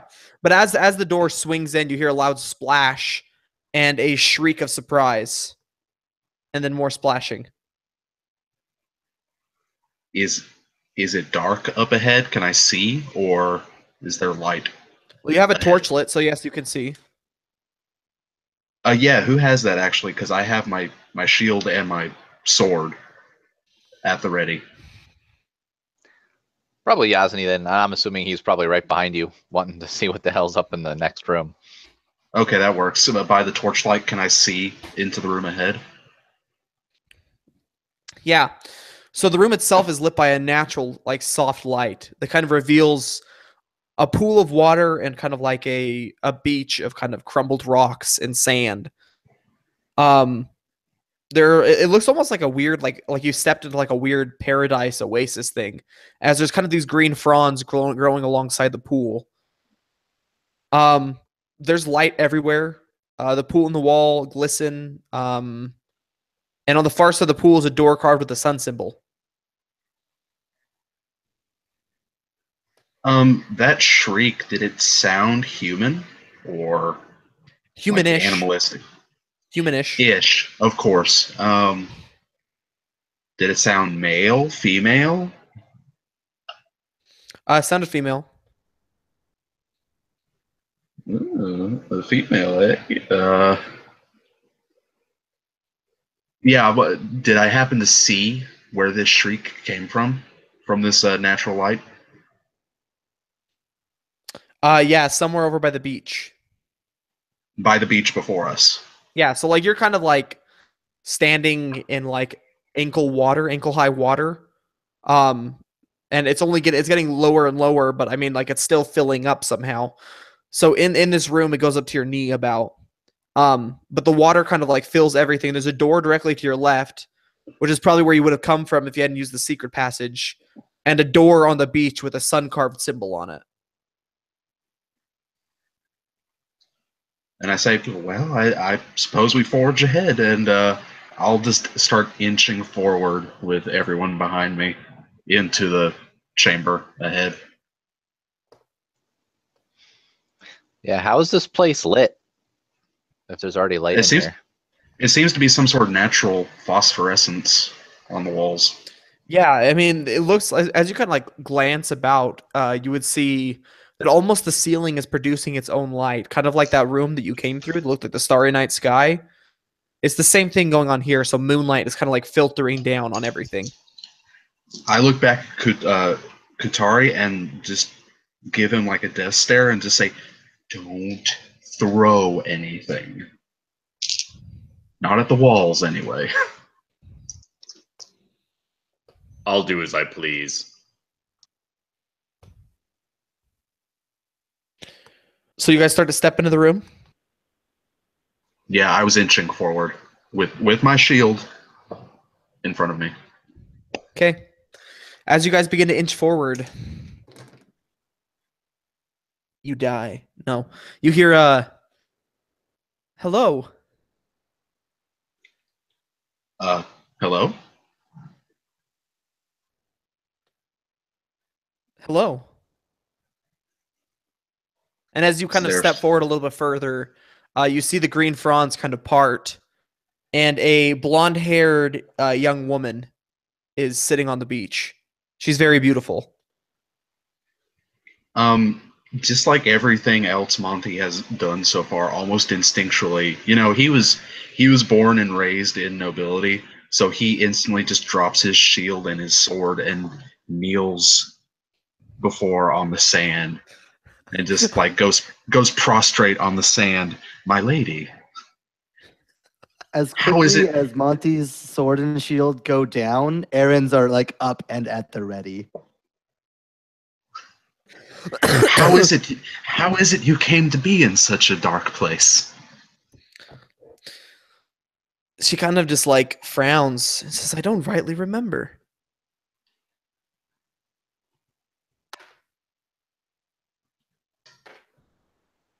Ah, a side effect, no doubt, of your stressful predicament. She kind of giggles at that and says, indeed. W- Well, should we help her, fellows? What are we to do here? Cassie kind of pokes at him aside. Stand up. What? I'm just doing what I'm supposed to. What are you doing? Give me one reason why I should trust you, and another reason why I shouldn't kill you. See now, there's no reason to talk to her in such a manner.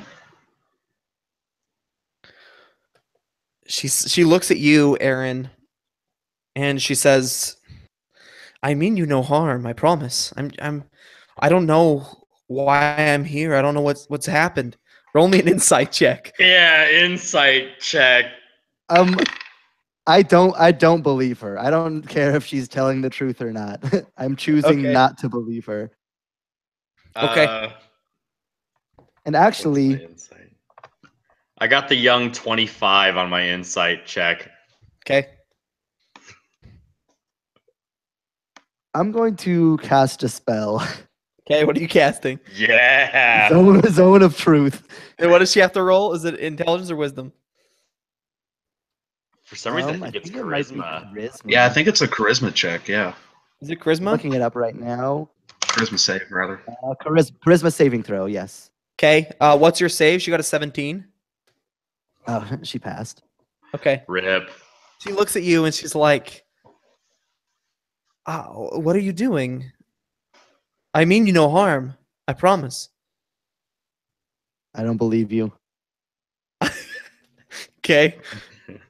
Yeah, I'm fucking pulling a javelin out. Get ready to spear this bitch. Yeah, she like puts her hands like over her face, like, no. Kind of like backs away from you up against the wall.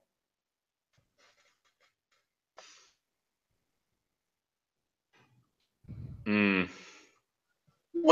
What is the meaning of all this? What are you doing? This place is steeped in evil.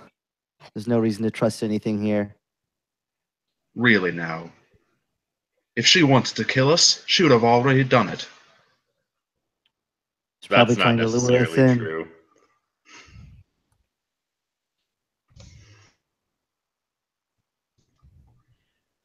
My lady, is there anything at all that you could do that would convince my savage friends here that you are in fact who you claim to be? And she would look over at the door and she'd say, that can't be opened without a. I don't know where the key is, though. I've been here for some time. I don't know what it is that nourishes me and keeps me healthy, but she says I can't get through that door. Did I ever get a response on my initial insight check? Do I need to roll another one? The insight check. Yeah, you believe her. Bullshit. Bullshit. Now this door, it's on the beach, right? The door's on the beach, yeah, back behind her. I'm going to reach out again with a divine sense. Searching for fiends, undead, hollowed, or desecrated ground. So is that what is it? What does it let you know about? It tells me if there is a fiend, undead, or celestial, and if the ground is hollowed or desecrated. There are no fiends, undeads, or celestials within 60 feet of you. And again, just as the place before, this ground is desecrated still. I seem to remember a stone altar of sorts with a sun etched into it that I reached my hand into and pulled a handle. I think that door's unlocked. I'm going to walk straight up to it and try and push it open. Nothing. The door doesn't budge. Well, shit.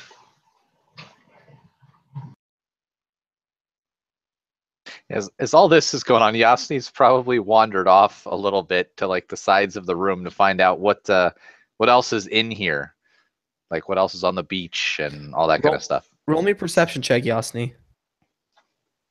How big is this room, by the way? Like when you say like beach and there's water, like how big are we talking? Maybe like 80 by 80. Not great. 13. Yeah, the water shimmers invitingly. Yo, Katari's gonna start grilling this chick. She's gonna be Okay. like, "What's your name?" She kind of like looks at you and like shies away as you just request so like angrily at her. She Dasa. doesn't. My name is Oh. Dasa. Where are you from? I don't remember. I don't know. Who are your parents? If I don't remember where I'm from, how would I know my parents? What color are your eyes? She looks at you. They're blue. What color? Oh, did she say that? No, she just looks at you. You see they're blue. How old are you? Uh, she kind of like thinks for a second and shakes her head. 23, 24. What's that over there? As he points past her. She kind of like turns and looks. And as she looks, I throw my javelin.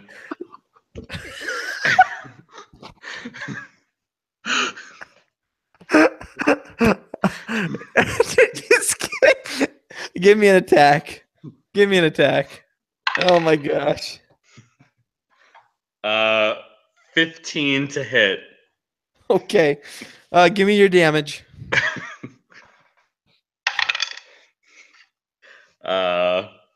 4 damage. Yeah, you pierce her right in the gut with this javelin, and she kind of just shies away and screams and starts to hold her stomach as she rolls over on her side and shouts and yells. Monty goes ballistic. He's been this like mannerly, gentlemanly type this entire game, this entire adventure.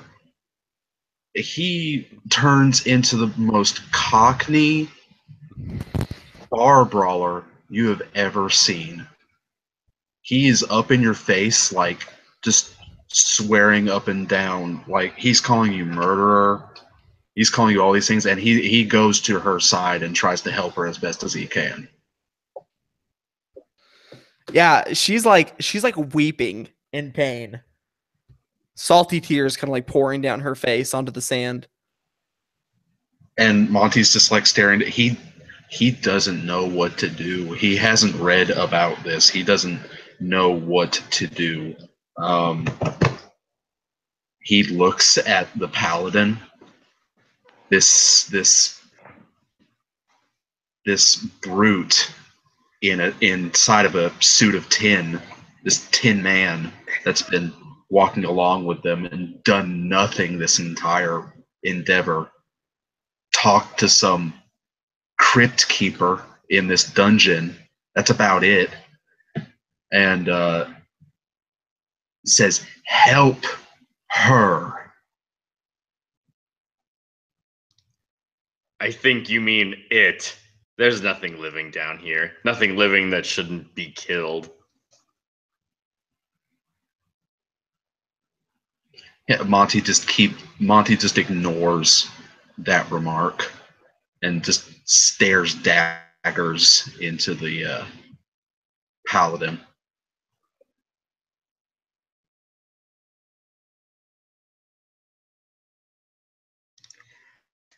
There is still a deep evil in this place. I do not trust anyone who's made their home down here. She would like turn slowly and like look up at you, Monty, and she whispers, "Help me. Give me a wisdom save." Ooh! At disadvantage, baby. Wait, is this a trap? No, it's not. Mm, I fucking told you, Katari knew all along. I don't know, just playing the Monty's character is all. Let's see, you said wisdom save? Yep, wisdom save. Ah. Ooh, a nat 20 and a 12, so 15. You feel something come over you.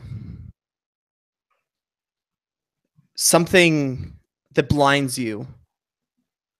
And suddenly your anger boils over. Katari doesn't even take the time to figure out who this girl is, and he's throwing spears at her. Aaron is judging everything that he sees as if it's something evil when this girl is so innocent. And Yosni couldn't care less. He's just there for the ride. These people have looked down on you. They've despised you. They've acted against you.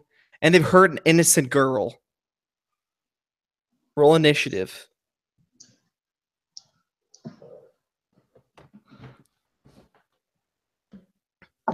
Innocent. Hmm.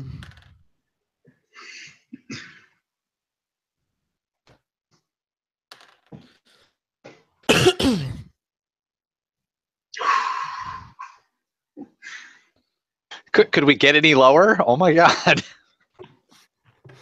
Oh, wait. Did you get a 15 on your initiative? I did. Okay. Monty's first. Followed by Dasa. And then Chuck. And then Yosni. Kari. And finally, Aaron. Go ahead, Monty.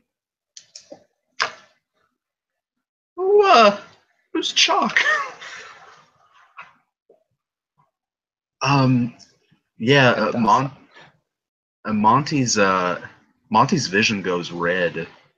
Like this goes against like everything that he's been taught his entire life.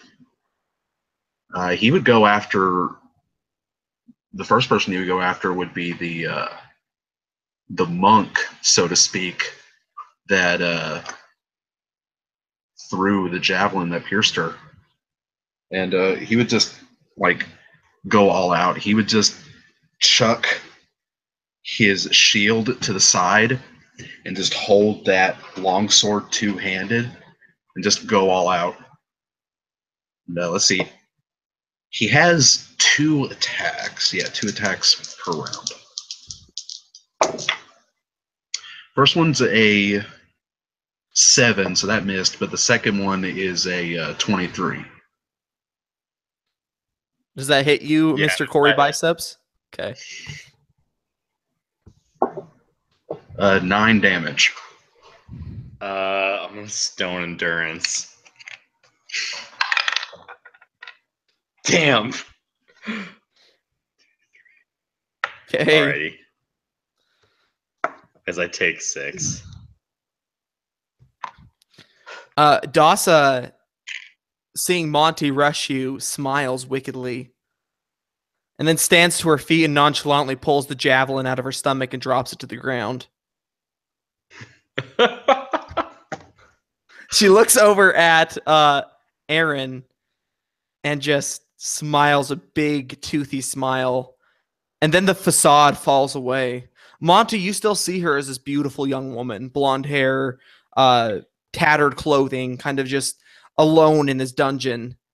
But now, Aaron, you see her for what she is, as the fey creature that she is. Her teeth become sharp needle points like a deep sea fish. Her hair becomes a stream of seaweed, and her body becomes lithe and slippery and scaly. She walks towards you calmly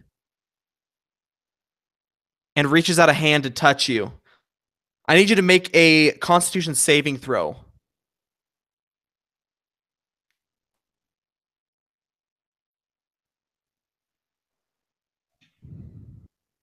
$16. 16. You succeed. So instead of taking the full brunt of all of this, you will, instead of taking, let me roll.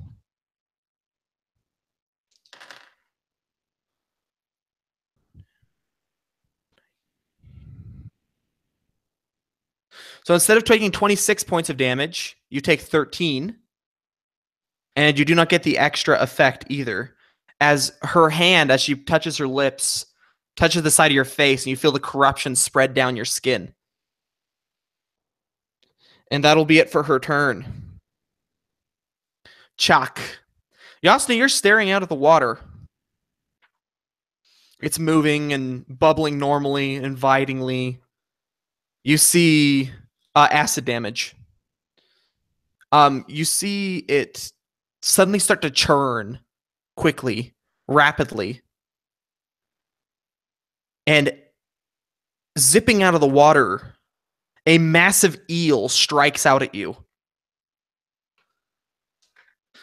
It'll make... Kevin, I need a con save from you.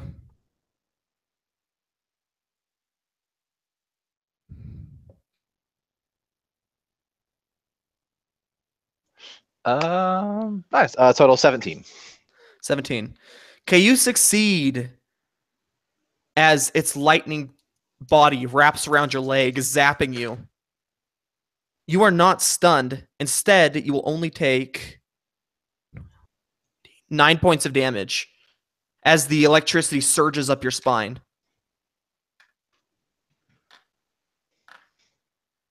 And that'll be it for Chuck. Yasni, your turn. So I'm in water and have a eel creature. How big is this eel compared to me? I'm only 3'7". It's like 6.5 feet long and maybe like 3 feet wide. Great, it's gonna swallow me whole, basically.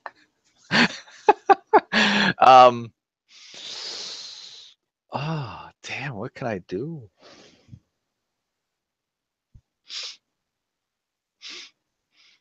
Is it attached to me that I can tell? Enough where it's like restraining any of it's my not movement? grappling you. It's not grappling you. Okay.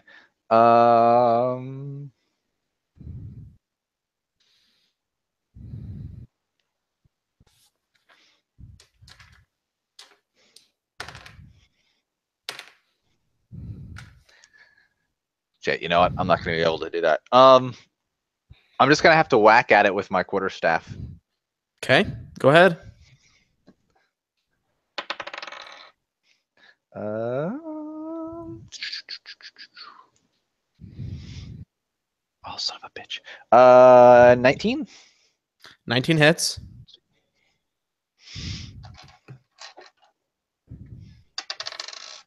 Total of 9 damage. Okay. Yeah, you like slap it over the head and it kind of just like shakes its head. Its eyes lock on you. Shoot.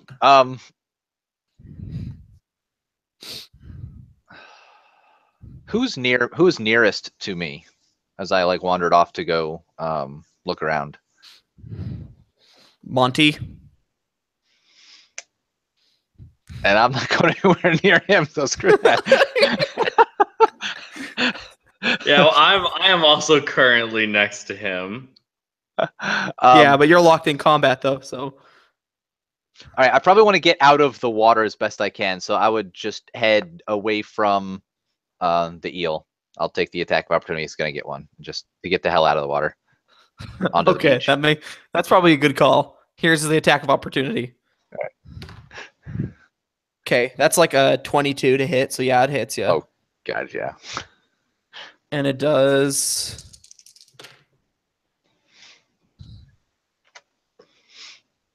14 points of damage to you as its teeth sink into your leg. Wait, how much damage? There. 16. This thing just. Thank God we took the short rest. This thing just removed all the hit dice I got back. All right, yeah, and then I guess once I get onto the beach, I'm just gonna sit there. That's all I got. Okay, yeah. All right.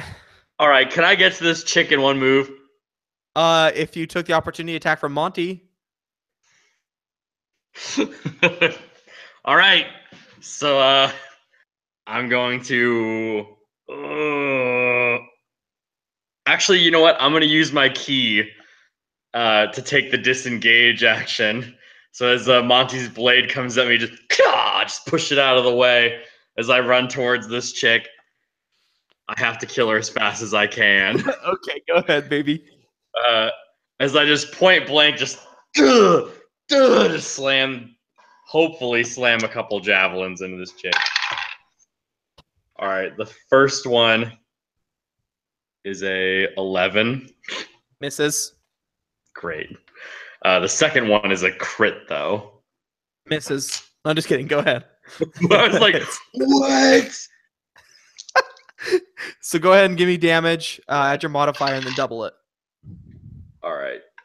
So 6, 7, 8, 9. So add the modifier and double both. Yeah. Like the other. Okay. So 18 damage as this Ow. javelin just spears through her abdomen right next to where the other one was. And I'm gonna have her make a con save for the stunning strike on this. So the DC is 14. She nat 20s. She's good. Perfect. Yeah, her head just slowly turns and looks at you. And that toothy smile just opens up wide. All right. Here we go. Okay, Aaron. Aaron begins walking towards this creature, this now toothy grinned monstrosity that was once this beautiful woman. And his left hand, kind of keeping the shield on its strap, goes up to his holy symbol. In the name of the Lord of Justice, Tyr, I condemn you to death for your treachery. May you face justice and death. As he casts Hunter's Mark on this thing, he moves forward, bringing up his sword. Just two quick. It's going to be a 25 and a 22 to hit, which I'm guessing are both going to hit. Yeah, those both hit.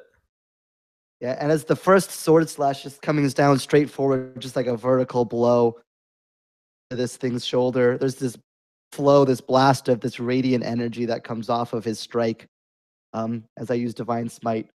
So the first attack is going to do 21 total damage. That's 13 slashing and 8 radiant if it matters. Okay. The second attack will also hit as he just brings up another side slash, cutting straight across this thing for another 14 slashing damage, which is 35 total damage. Okay. She like grunts in like serious pain. The one downward cut actually cleaves one of her arms clean off. And instead of the blood you'd imagine to start pouring out of this wound, it's kind of like a black ichor, almost like a tar that just drips and hisses on the sand. Yeah, that hurt. That hurt really bad. Monty, it's your turn. You see the love of your life's arm get chopped off by the paladin. I'm just like in complete shock. Like they never like indicated that they were these sort of types. Like the entire boat ride over here. This is just like utterly surprising to him. And as he like takes out his longbow and knocks 2 arrows and just like takes both, like aims both at both of them and takes them in his sights. And let's see. So that's a 17 against Kutari and an 18 against Aaron. My AC right now is a nice 20, so that will not do it.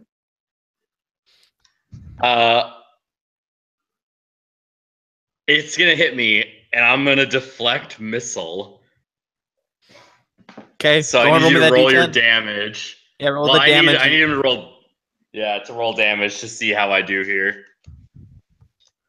I need to roll damage. Yeah, Yeah. because then he rolls a d10 and lowers the damage by d10 plus his dex plus his monk level, I think. Gotcha. Yeah. It's a big 5. Oh, snaps. So this arrow comes, and I just grab it out of the air and say, "Thanks, Monty," as I stab it into this chick's back. I think you can Or only attempt throw it to. back at the person who shot it at you. I think you can pick your target. One sec.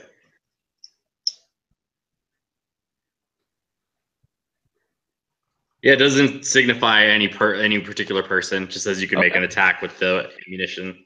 Okay, go ahead. So that would be would that no, I'm not gonna put it in this. 17. 17. Okay, that hits. Dope. And you would just do that thing's damage, so just 1d8 plus Yeah, your and dex. it's so it's 1, 2. So 5 damage. She survives, baby. Yes, she stumbles against this arrow being jabbed into the side of into her back. Come on, wisdom save for Monty. Go ahead, wisdom save it. Do I have disadvantage this time? This time no. Ooh.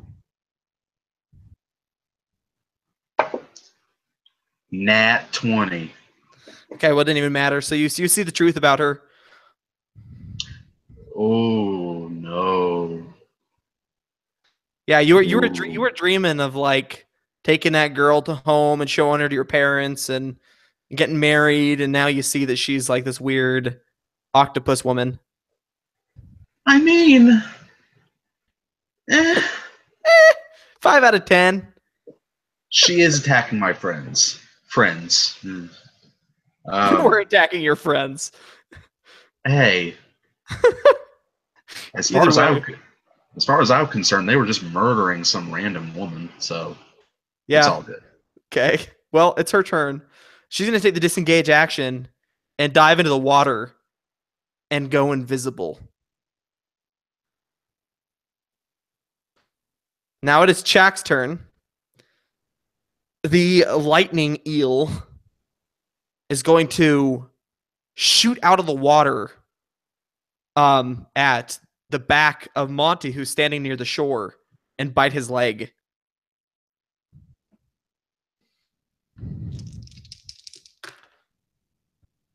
And that is going to be, there's a 18 and a 17. Do those both hit? Yeah, without my shield, I have an AC of 14, so yes. Okay. So that'll be 28 points of damage. And then the eel just wiggles itself back into the water. And that is it for Chak. Yasni.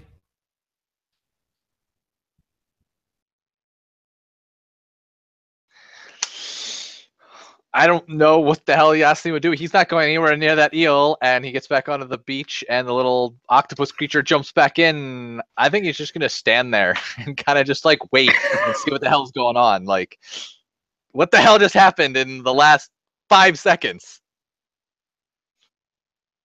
Yeah, so I guess I'll hold my action until something tries to attack me or anybody near me.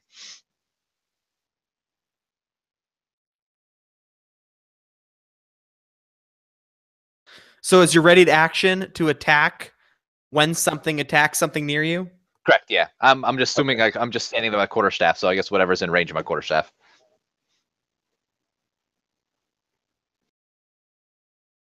Okay, going on to Kutari then.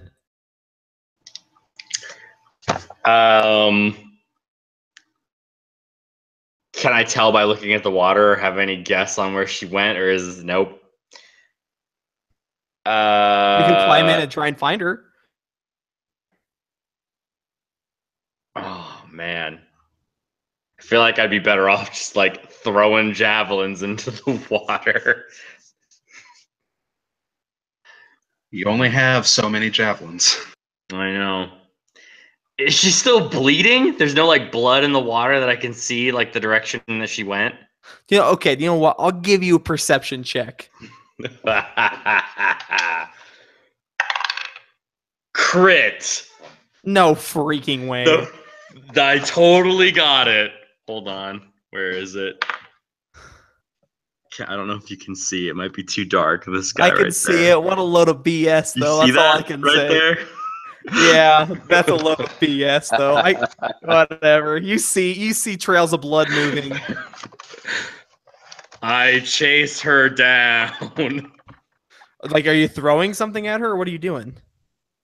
I'm gonna throw a javelin Okay. as I run there. Is this like with disadvantage? Do so still at disadvantage, but we'll let you make an attack, though. Okay. 12 and 6, 18. 18 freaking hits, I swear. We She's dead. got She there, has 1 hit point boys. left. She's dead, dude. How do you kill her? As just Kutari takes his aim, he sees the blood in the water. I got this. As flashes of glory in his mind come through, no enemy can escape his sight.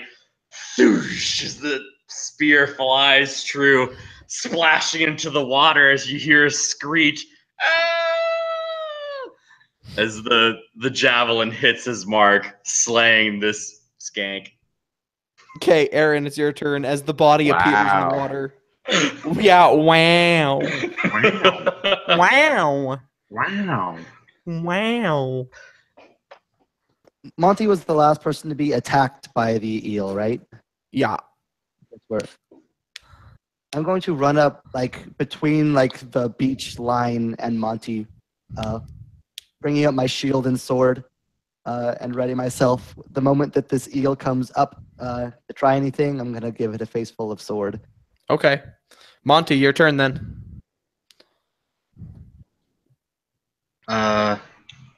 So let's see. Can I see the eel in the water? No, back in like the water, it's kind of dark and murky. Hmm. Hmm. Out of the three of them, who seems to have been hurt? Like, who are the two people that seem to have been hurt the most? You and Yosni? Well, besides me. Yosni?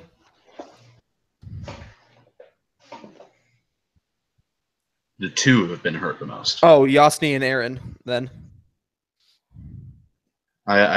Aaron's just right there beside me, and I just hold up a small vial of something red and healthy, and be like, still friendly. And I give him a health potion. 2d4 plus 2. What do you like? Pour it in his mouth for him? Like I just hold it. ah. I just hold it out to him, like, just as a peace offering. Just bashed it out of his hand. Okay. Okay, so that's your turn then, as you handing over this potion. If I remember correctly, Katari, in your description, you mentioned running down into the water, yes? Oh yeah, dude, I'm like ankle deep. Okay. However deep I am. Okay. Oh. Okay. This That's is what one. I get. That's one nat 20 and a 22 on its 2 bite attacks. Just barely gonna hit on both of those. You're barely gonna hit, whatever. Okay, so for the nat 20 bite attack, you're going to take. Oh man, that's a good roll. 11, 18, 21, 42 points of damage. 42? Yeah.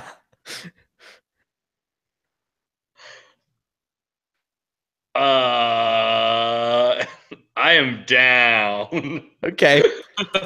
And the second bite deals. The second bite. Wait, that was the first bite was 42? Yeah.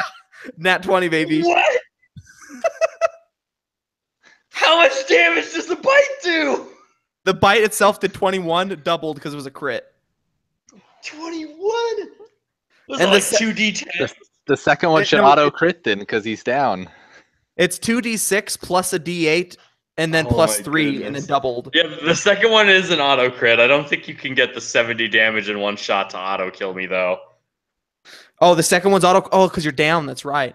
So the second Yeah. one does Doesn't it 24 like then. doesn't it just mark a death save against you? Yeah, it's just a death Yeah. save. If he was able Yeah. to do 70 damage in one shot, it would just kill me. Yeah, so I did 24 on the second bite. So it just like one bite, like you see it just like leap forward out of the water. He's like leaning forward still, and you see it just leap out and just clamp down on the side of his neck and just drag him into the water. You see flailing limbs, and then it comes up again and bites onto his shoulder and wraps around him and drops down into the water. You're now drowning too. All right, Yosti. Oh. Tyler Shit. does this shit to me every game. Oh, I've got nothing.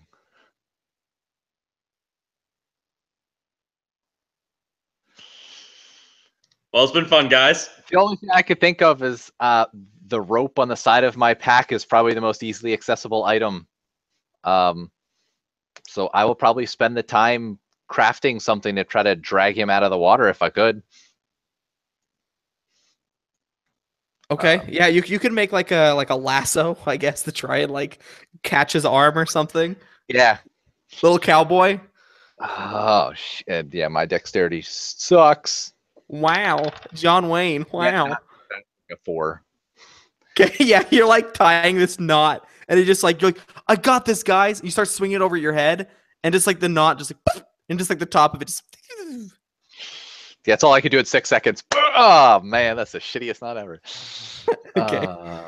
Because I can't go in that water. I'm like a half a shot from being dead. Okay. All right, Katari, death save. Don't nat one, baby.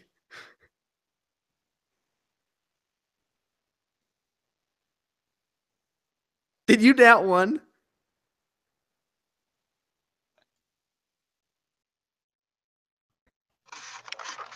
No freaking way.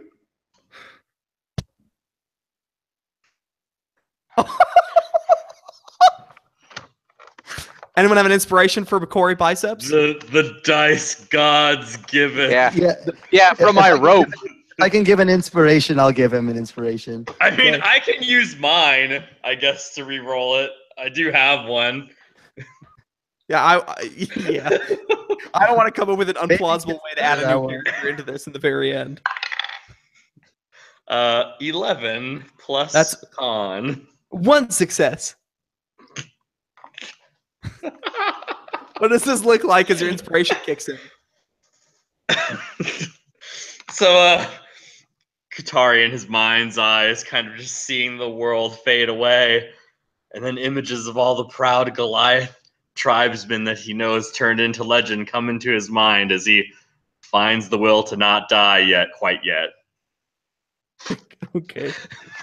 Sounds good. All right, Katari lives to fight another day. Aaron.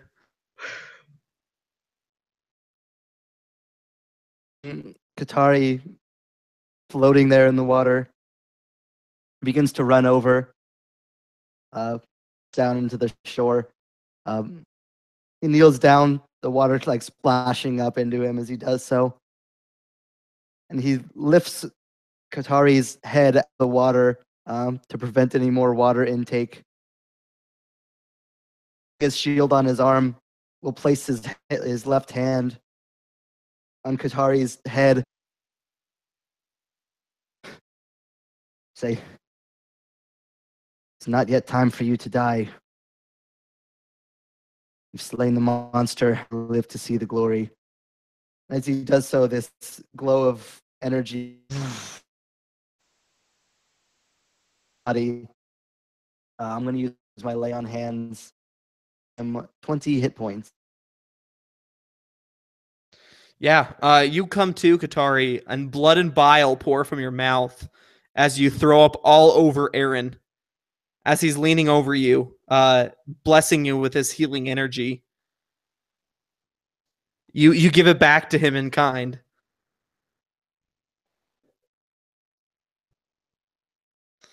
You're awake now. You're alive.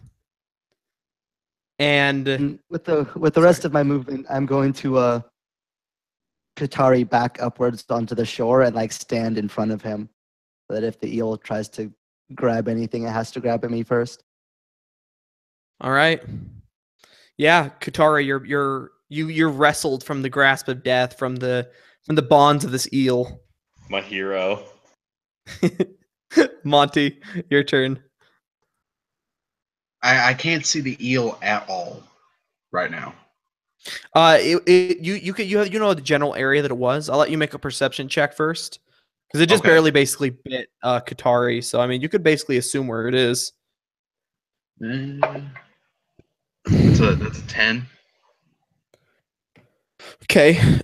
With the 10, again, you know the general vicinity. You could take a shot, but it'd be a disadvantage. Yeah, I think I'm gonna take like. Actually, I'll ready an action for when it surfaces. I'll ready an arrow when it surfaces. Okay, cool. All right. Dasa's dead. Chalk. Chalk is going to attack our Mr. Hand of Tear. And miss terribly both times. Go ahead and make your attack, Monty. Yep. Ooh, that's a 25. Definitely hits. Yeah. See, that's a D8 plus 3. 4. Ouchie. Big 4. Yeah, your arrow kind of takes it in the side of the neck as it's jumping towards Aaron, making its bites miss and clamp down on the pauldron instead of his neck. That means it's Yasni's turn. Nice. Now that he was kind of like floating back toward the land, I think Yasni will risk running into the ankle deep water a little bit and help drag him out of the water. And I guess he has his own mobility now, so he's kind of just gonna like use his own body weight to kind of like pick him up and move him out of harm's way if needed.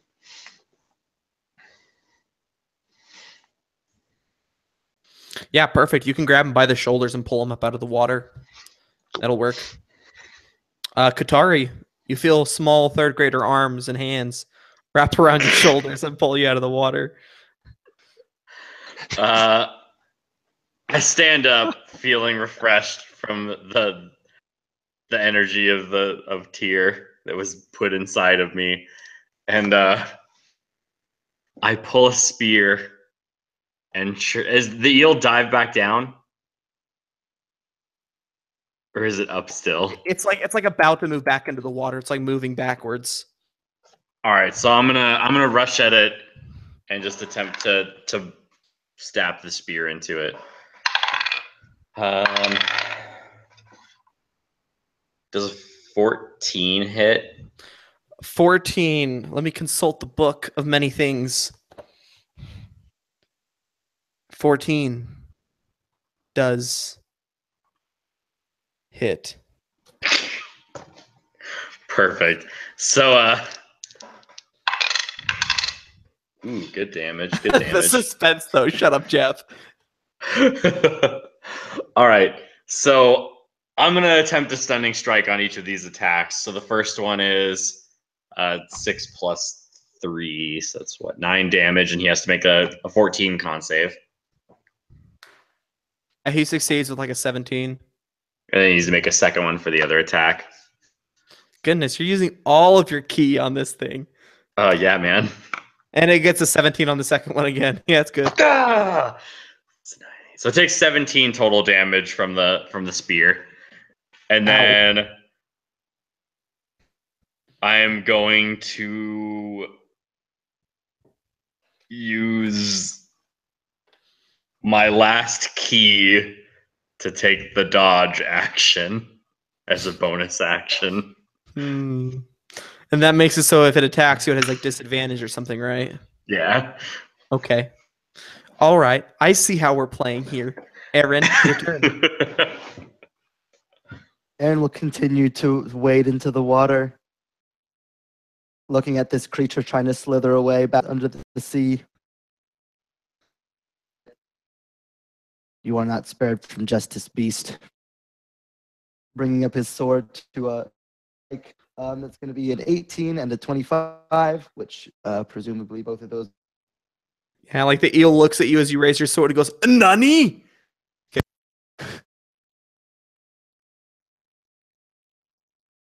And that is going to be 13 damage on the first hit and 12 deck 25 total. I didn't hear what you just said. Still not hearing what you just said.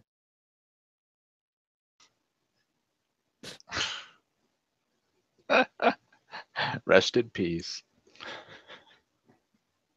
The curse of Google Hangouts is transferred from me to Tyler. Welcome you to haven't Honor left. Roll with your boy Corey Biceps. I'll be taking over as DM now that Tyler's gone. Welcome, Be sure to check bicep, his welcome to Instagram Bicep for those Hour. massive arms. Yeah, we lift this eel out of the water and then kill it with our weapons like men. And then We we lift- lift the door off of its hinges out of this room and into this like horrible place where this bat god is. And then we're like, yo, man, we're here to kill you. And he's like, no way, dude. And so then we are like, yes way. And we run in there and then we lift him in different directions at the same time. And his body's just ripped into pieces. The end. We lift the bat god above our heads and break him over our knee. I think you're still muted, Tyler, from something.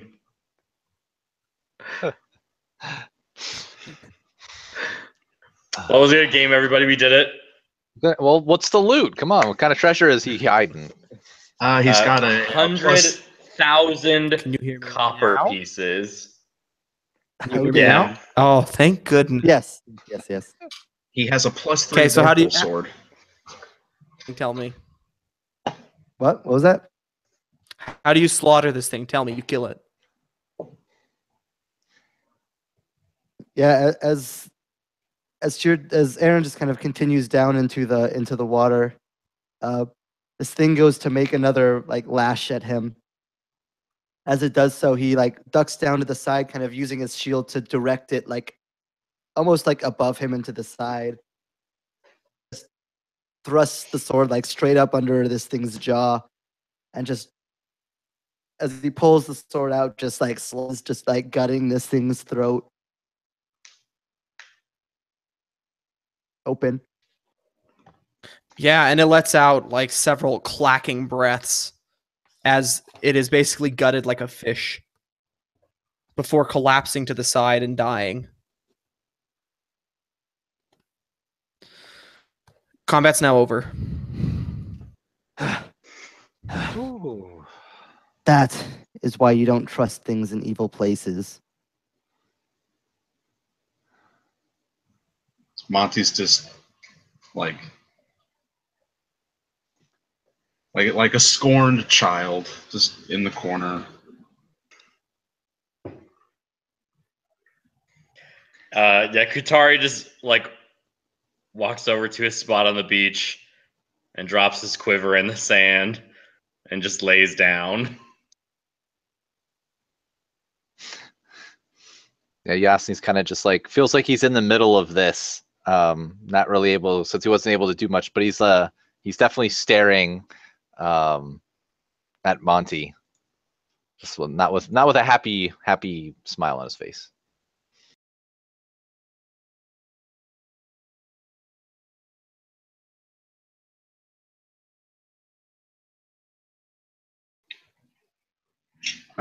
Like as a peace offering, Monty is walking over with the 2 small health potions in both of his hands, and he's just like, eh, eh, any takers? It's Yes. cherry flavored. Yasni would hold out his hand for one of them. Place in Yasni's hands. Kutari?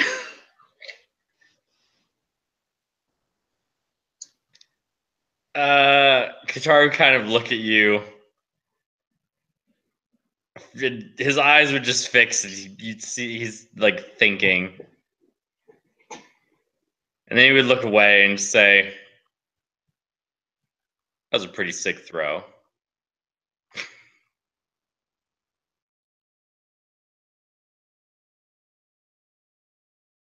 And suddenly, just like that, the gods of humility strike you down. It always cuts out at the worst possible moments. I don't know, like it's timing it perfectly. He basically looked away from the potion and said, "That was a pretty sick throw, though, right?" And then you continue, and you'd be like, "That was really glorious when like my comrade turned against me and tried to kill me, and I just caught the arrow out of nowhere and saved the day." That'll be a Now good story. Don't be that way. I was under the effect of a nasty sorcery. So please don't hold it against me too long. And I just walk away. Can I recover any of my arrows? Yeah, if you waded out into the water, you could recover a couple. All right. I'll just take 2 of the 3 that I fired. Okay. Yeah, Aaron will like wade The door back with up. the sun carve, huh? Oh, but Aaron will like wade back up out of the beach and like take a moment to like take off the plating on the boots and like try to wipe them down, hoping to prevent any water damage from him like standing in the ocean as best as he can. Figuring it'll be at least okay for him to get out of here and check it out later. And I'll look over to Katari. You should accept the offer for this man's potion. You need it. And yes, it was a good throw.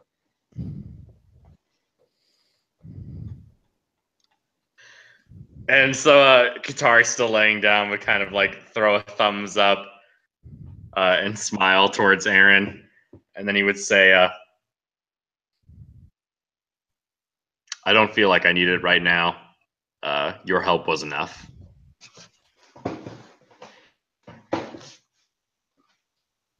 If you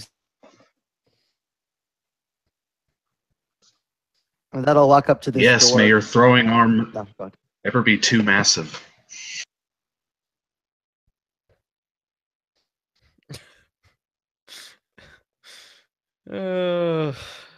Children. So the door with the stone with the carving of the sun on it still waits behind you.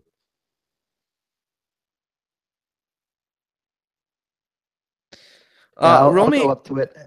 Oh, sorry. Go ahead. I was gonna say, Jonathan. Also, roll me a perception check as you step out into the water.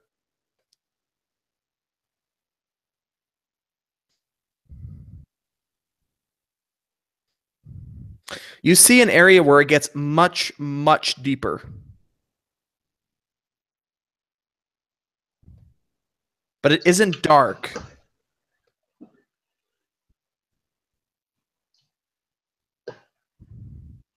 I think I see a passage below, fellows.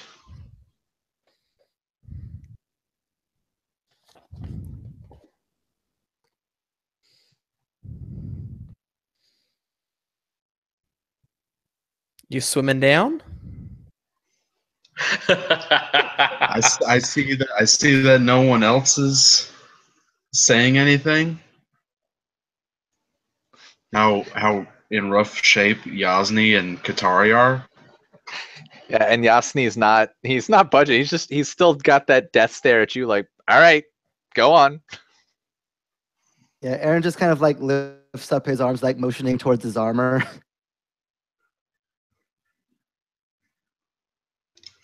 You just see Katari there, like pantomiming his throw, still laying down in the sand. He's memorizing the action of his arm. Yes. That's how it was. Dude, like for him, it felt like just the bullseye, like the clutch, like final match of like a dart competition. For It the, was for the just briefest of moments, the Goliath's god hand was yours. And it Yeah. guided the spear into the target. And you're like, oh, that's good. That's a good line. I should write that down when I tell my story. all about Whatever. that glory. So is Monty going alone? Seeing that I would be the only one going, and looking at the wound that I received from that eel, I just sit down on the beach along with Katari and Yasni. Okay. All right. You guys can take another short rest if you want to. The perfect throw. Katari is there too, mimicking them.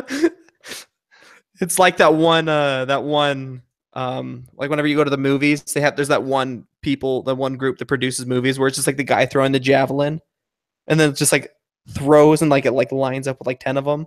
I don't remember what the name of it is, but it's a producer of films. It's just like that though. Yeah, I mean, while we're waiting, I will go up to this door and start like feeling around because it didn't move at all last time we tried, but I'm gonna check again and see if this creature being dead has altered it in any way. Yep, the door opens.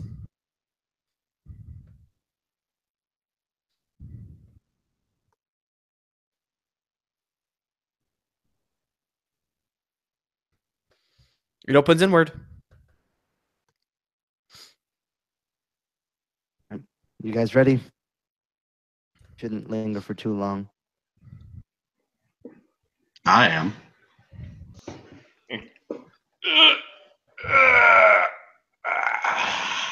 Kataria stands up and slings his quiver and picks up the few of his javelins laying around. And he would catch up to you. Yeah, Yasni will follow as well, but he's not looking very good. Yeah, as you step through the door, you see a long hallway. It's 20 feet wide, and along its length are piles of rubble and debris. The walls are the south wall displays a scene of a battle between natives and invaders, while the north wall depicts people questing for a new land and going on like this journey over stormy tossed seas and receiving the guidance of gods. Very Greek mural. In the very center of the wall is the painting of a pyramid with a temple atop it and the sun shining over the entirety of the land. On the far eastern end of the hallway, all the way down to the very last wall, a double set of bronze doors stand beneath an archway carved in the form of twining serpents.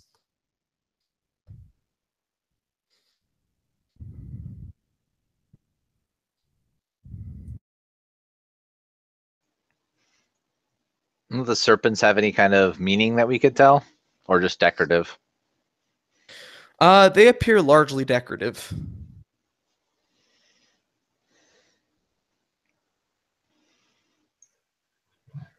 Yasni, I think I'm the last person you want to talk to at the moment, but I think I need to borrow your quarterstaff for one last go. He hands it to you with force, like half hits you with it. He accepts it, and just as before, with his sword at the ready, he inches forward down the hall, sweeping from left to right, the quarterstaff out front of him. Roll me a luck die.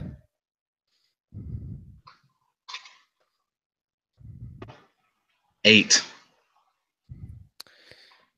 You narrowly avoid knocking over what appears to be a very, very nice vase. It looks very old and very, well, just intricately carved. With the end of the quarterstaff, I would like to pick that up and like bring it closer to inspect. Okay. Yeah, as you pull it closer to your face and you start looking at it, all along the edge, like the circling the vase, are these symbols of the sun. And in the center of the sun on each of these is kind of like an archway, like a keystone archway.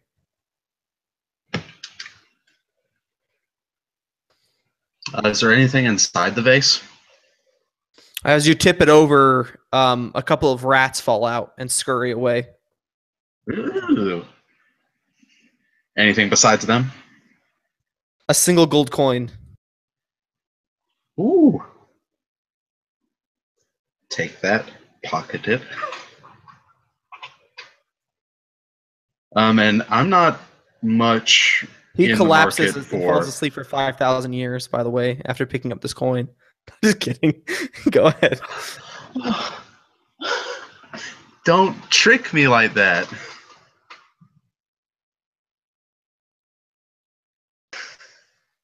So I'm not much in the market for pottery. So I take the vase and hand it over to Yosni. I know you're into this. I know you like this. How big is this vase? Uh, If rats were in it. it's like one of those old Greco style like corner vases that you'd probably put like a palm tree in. Oh, so it's like basically I could fit in it. My head would stick out. Yeah, maybe a little bit shorter than you. And as I turn to offer to him, I'm like, oh wait. Are you offering to carry me? It's a little demeaning. I mean, if you want that. No, I really don't. You can keep the vase. Oh well. I guess I'll put it in my pack. Yeah, I'll put it in my pack. Okay, the top quarter of the vase is like sticking out. No, it's fine. It just made a bigger backpack, guys. It's fine. I can put more stuff inside the vase. And vase inside of that vase. And I just keep stacking them like that. Ingenious. Okay, All right. so you continue along the hallway? Yeah, I go back to minesweeping. You reach the end of the hallway where the serpents form the archway. Do I see anything through the archway? Just beyond, you see a wall and then corridor stretching left and right. So it's basically a T intersection. Almost, yeah. Do I see anything else in the room beyond?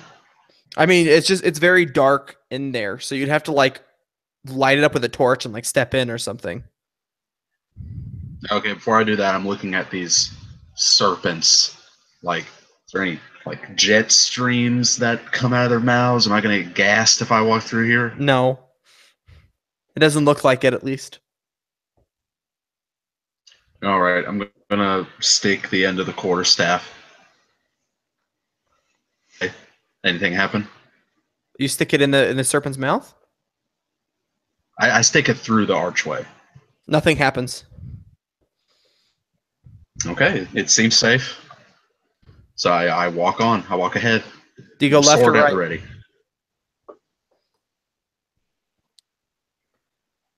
Do I see anything down the hallways? Left? No. Right? No, it's just thick shadow. Which way, fellows? Left or right? Has there been any change in the stonework as we've been progressing after the small secret passageway, both into the I can't even talk, into the ocean room and then beyond? Give me a stone cunning. Damn it. Oh, nice. 19, so 24. You know that specifically in this hallway, the murals they seem done than elsewhere. Almost like they had more significance. Okay. So do you Does step that, left or right, though? but does the Jonathan? significance seem to go in any direction that we could tell right off the bat from the torchlight? From the torchlight. So that's the interesting thing is that as you hold out the torch, the shadows kind of like consume the light.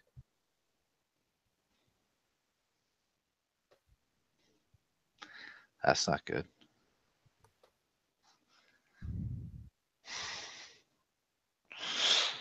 I would just continue to look at Monty. Wow. Yeah, our Polish mine detector at the moment. Well, Monty would consider his options. He's got left or right. And considering the last time he went left, he got charmed by some Fey woman that almost killed him and his entire party, he's going to step right. All right, you take several steps to the right and you come face to face with the wall. The floor beneath you sinks slightly, and you hear the loud sound of metal bars clanking. All of you who stood just outside of this archway see metal bars slide across as he's sealed inside of like a gel type thing. Now, Well, that's fitting. I don't get a We'll save. end the session.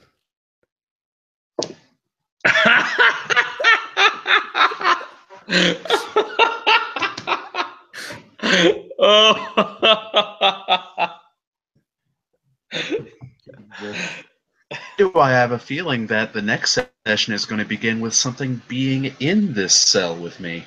Ooh, I like that. I hope. I hope. Whatever. Dude, I could just throw javelins between the bars. It'll be sick. It'd be like whack-a-mole. I was expecting a dexterity check or something, like a dexterity save to try and jump out of the bars, like as they were sliding shut. Oh Nope. my gosh, that's hilarious. The bars came like that through the archway, right? Yeah. Like across the arch. Oh, So, I got like, you. I'm guessing is that like these two passageways are probably like I'm just guessing are probably just both fake. So you like walk past the archway, so you're like not even remotely close to it when it actually triggers.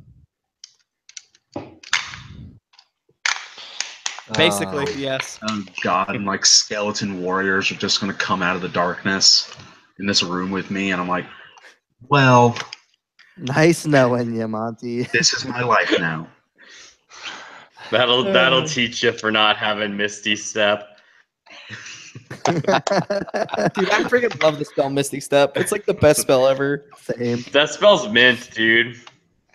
Dude, I played in a game not too long ago where it was all that Lloyd ran. That was all level 15, level 18 wizards.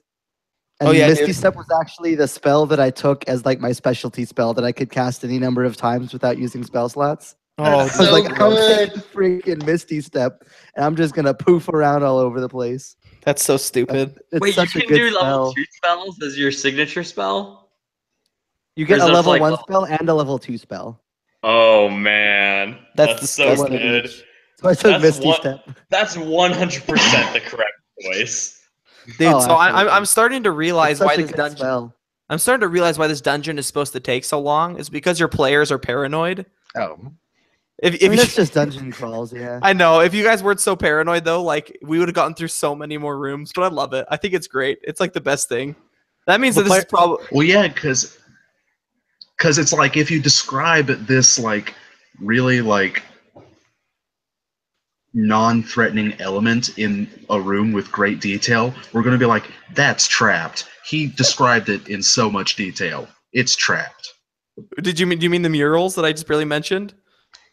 Well, no, just it's like in general, like it's just in just an issue general. with the way that module descriptions are, where it's just like Yeah. there's so much detail put in the room that like leads you to believe that those things have significance when most of the times they don't. It's just like detailed Yeah, setting you're like, dressing. there's a statue with a plate on its hand, and it goes down a little as you put stuff in it, and it's got a magic sword it's holding. We're like, I don't know about this. It's Yeah, got like, there's magic just so much gems for detail that eyes. it leads to suspicion. I So like- you're gonna like melt your head with It doesn't laser help beams. too that like situations like set you up for paranoia, where it's like Well, half it's like- the time you're justified in your paranoia, so you just have to be Yeah. paranoid every time. Well, Because true. like Plus, it's yeah. in if you're it's an old paranoid every module. time, you'll be safe from the one time that you were right, and all the other times it's like a moot point. I well, think you it would guys skipped actually. a bunch of the traps by taking that secret passage. Ooh. I Also think say what would it's an old actually. you skipped, module, like- too. Sorry, go ahead. I was just say, I think what would be a good way to do it almost is to have each player like pre-roll a bunch of checks. So you have like 3 perception checks from each player and like a few like I don't know, wisdom saves or something. So that way like you can just tell them if they see something. Yeah, that might be a good idea. Actually, have people pre-roll for each trap. Yeah, but then that almost tells you that there's something coming, you know? Yeah, but when? I mean, you just like do it but like, when? like you'll just like going into the session, just be like, all right, everybody roll me 5 wisdom saves and like the first or 5 perception checks. And each room that you go into, I'll like mark off down the list. Yeah, and so he If would you just see go, something. Corey, you don't see anything out of the normal here. And I'll be like, okay, I go forward. I feel like that'd be a little bit like And I'll be like, controlling, man, was though. this the 18 that I rolled or the 2? We're gonna find out. We're gonna find Okay, out. so on the down low, did I pick up a Pirates of the Caribbean coin? Am I gonna turn into a skeleton in the moonlight? Is that what's going on? No, what you picked up was a whoring coin. That's what they used back in those days to pick up women. It's just got a big penis on one side, and I just didn't notice. Yeah, no, I the really hope rats it's, were making use of it. I'm pulling for what Corey put in the chat. The Coin coin, of of devouring. devouring. It just Yeah. like slowly eats all the other gold in your gold pouch. I mean, I wouldn't even be mad. That would be amazing. That was an item that Tim made up on his on their YouTube channel. Oh, that was It's like a gold mite or something. Oh, is it? Me and Corey Yeah. have been talking about that like for like years at this point about how awesome it would be. Yeah, like a Yeah. couple years ago, we had a conversation that was like, "What's the most like effed up, sadistic items, like magic items, we could put into our campaigns to mess with our players?" That was like the first one I The think. coin that of Jeff- devouring. Yeah. You mean besides that one thing that made your arm turn to stone? Except that was, just real. bad design. Yeah. That happened to me. Yeah, that's what I'm talking about. Yeah. Well, Our sadistic items were purely hypothetical. They were not ever like actual things we were going to put in the game.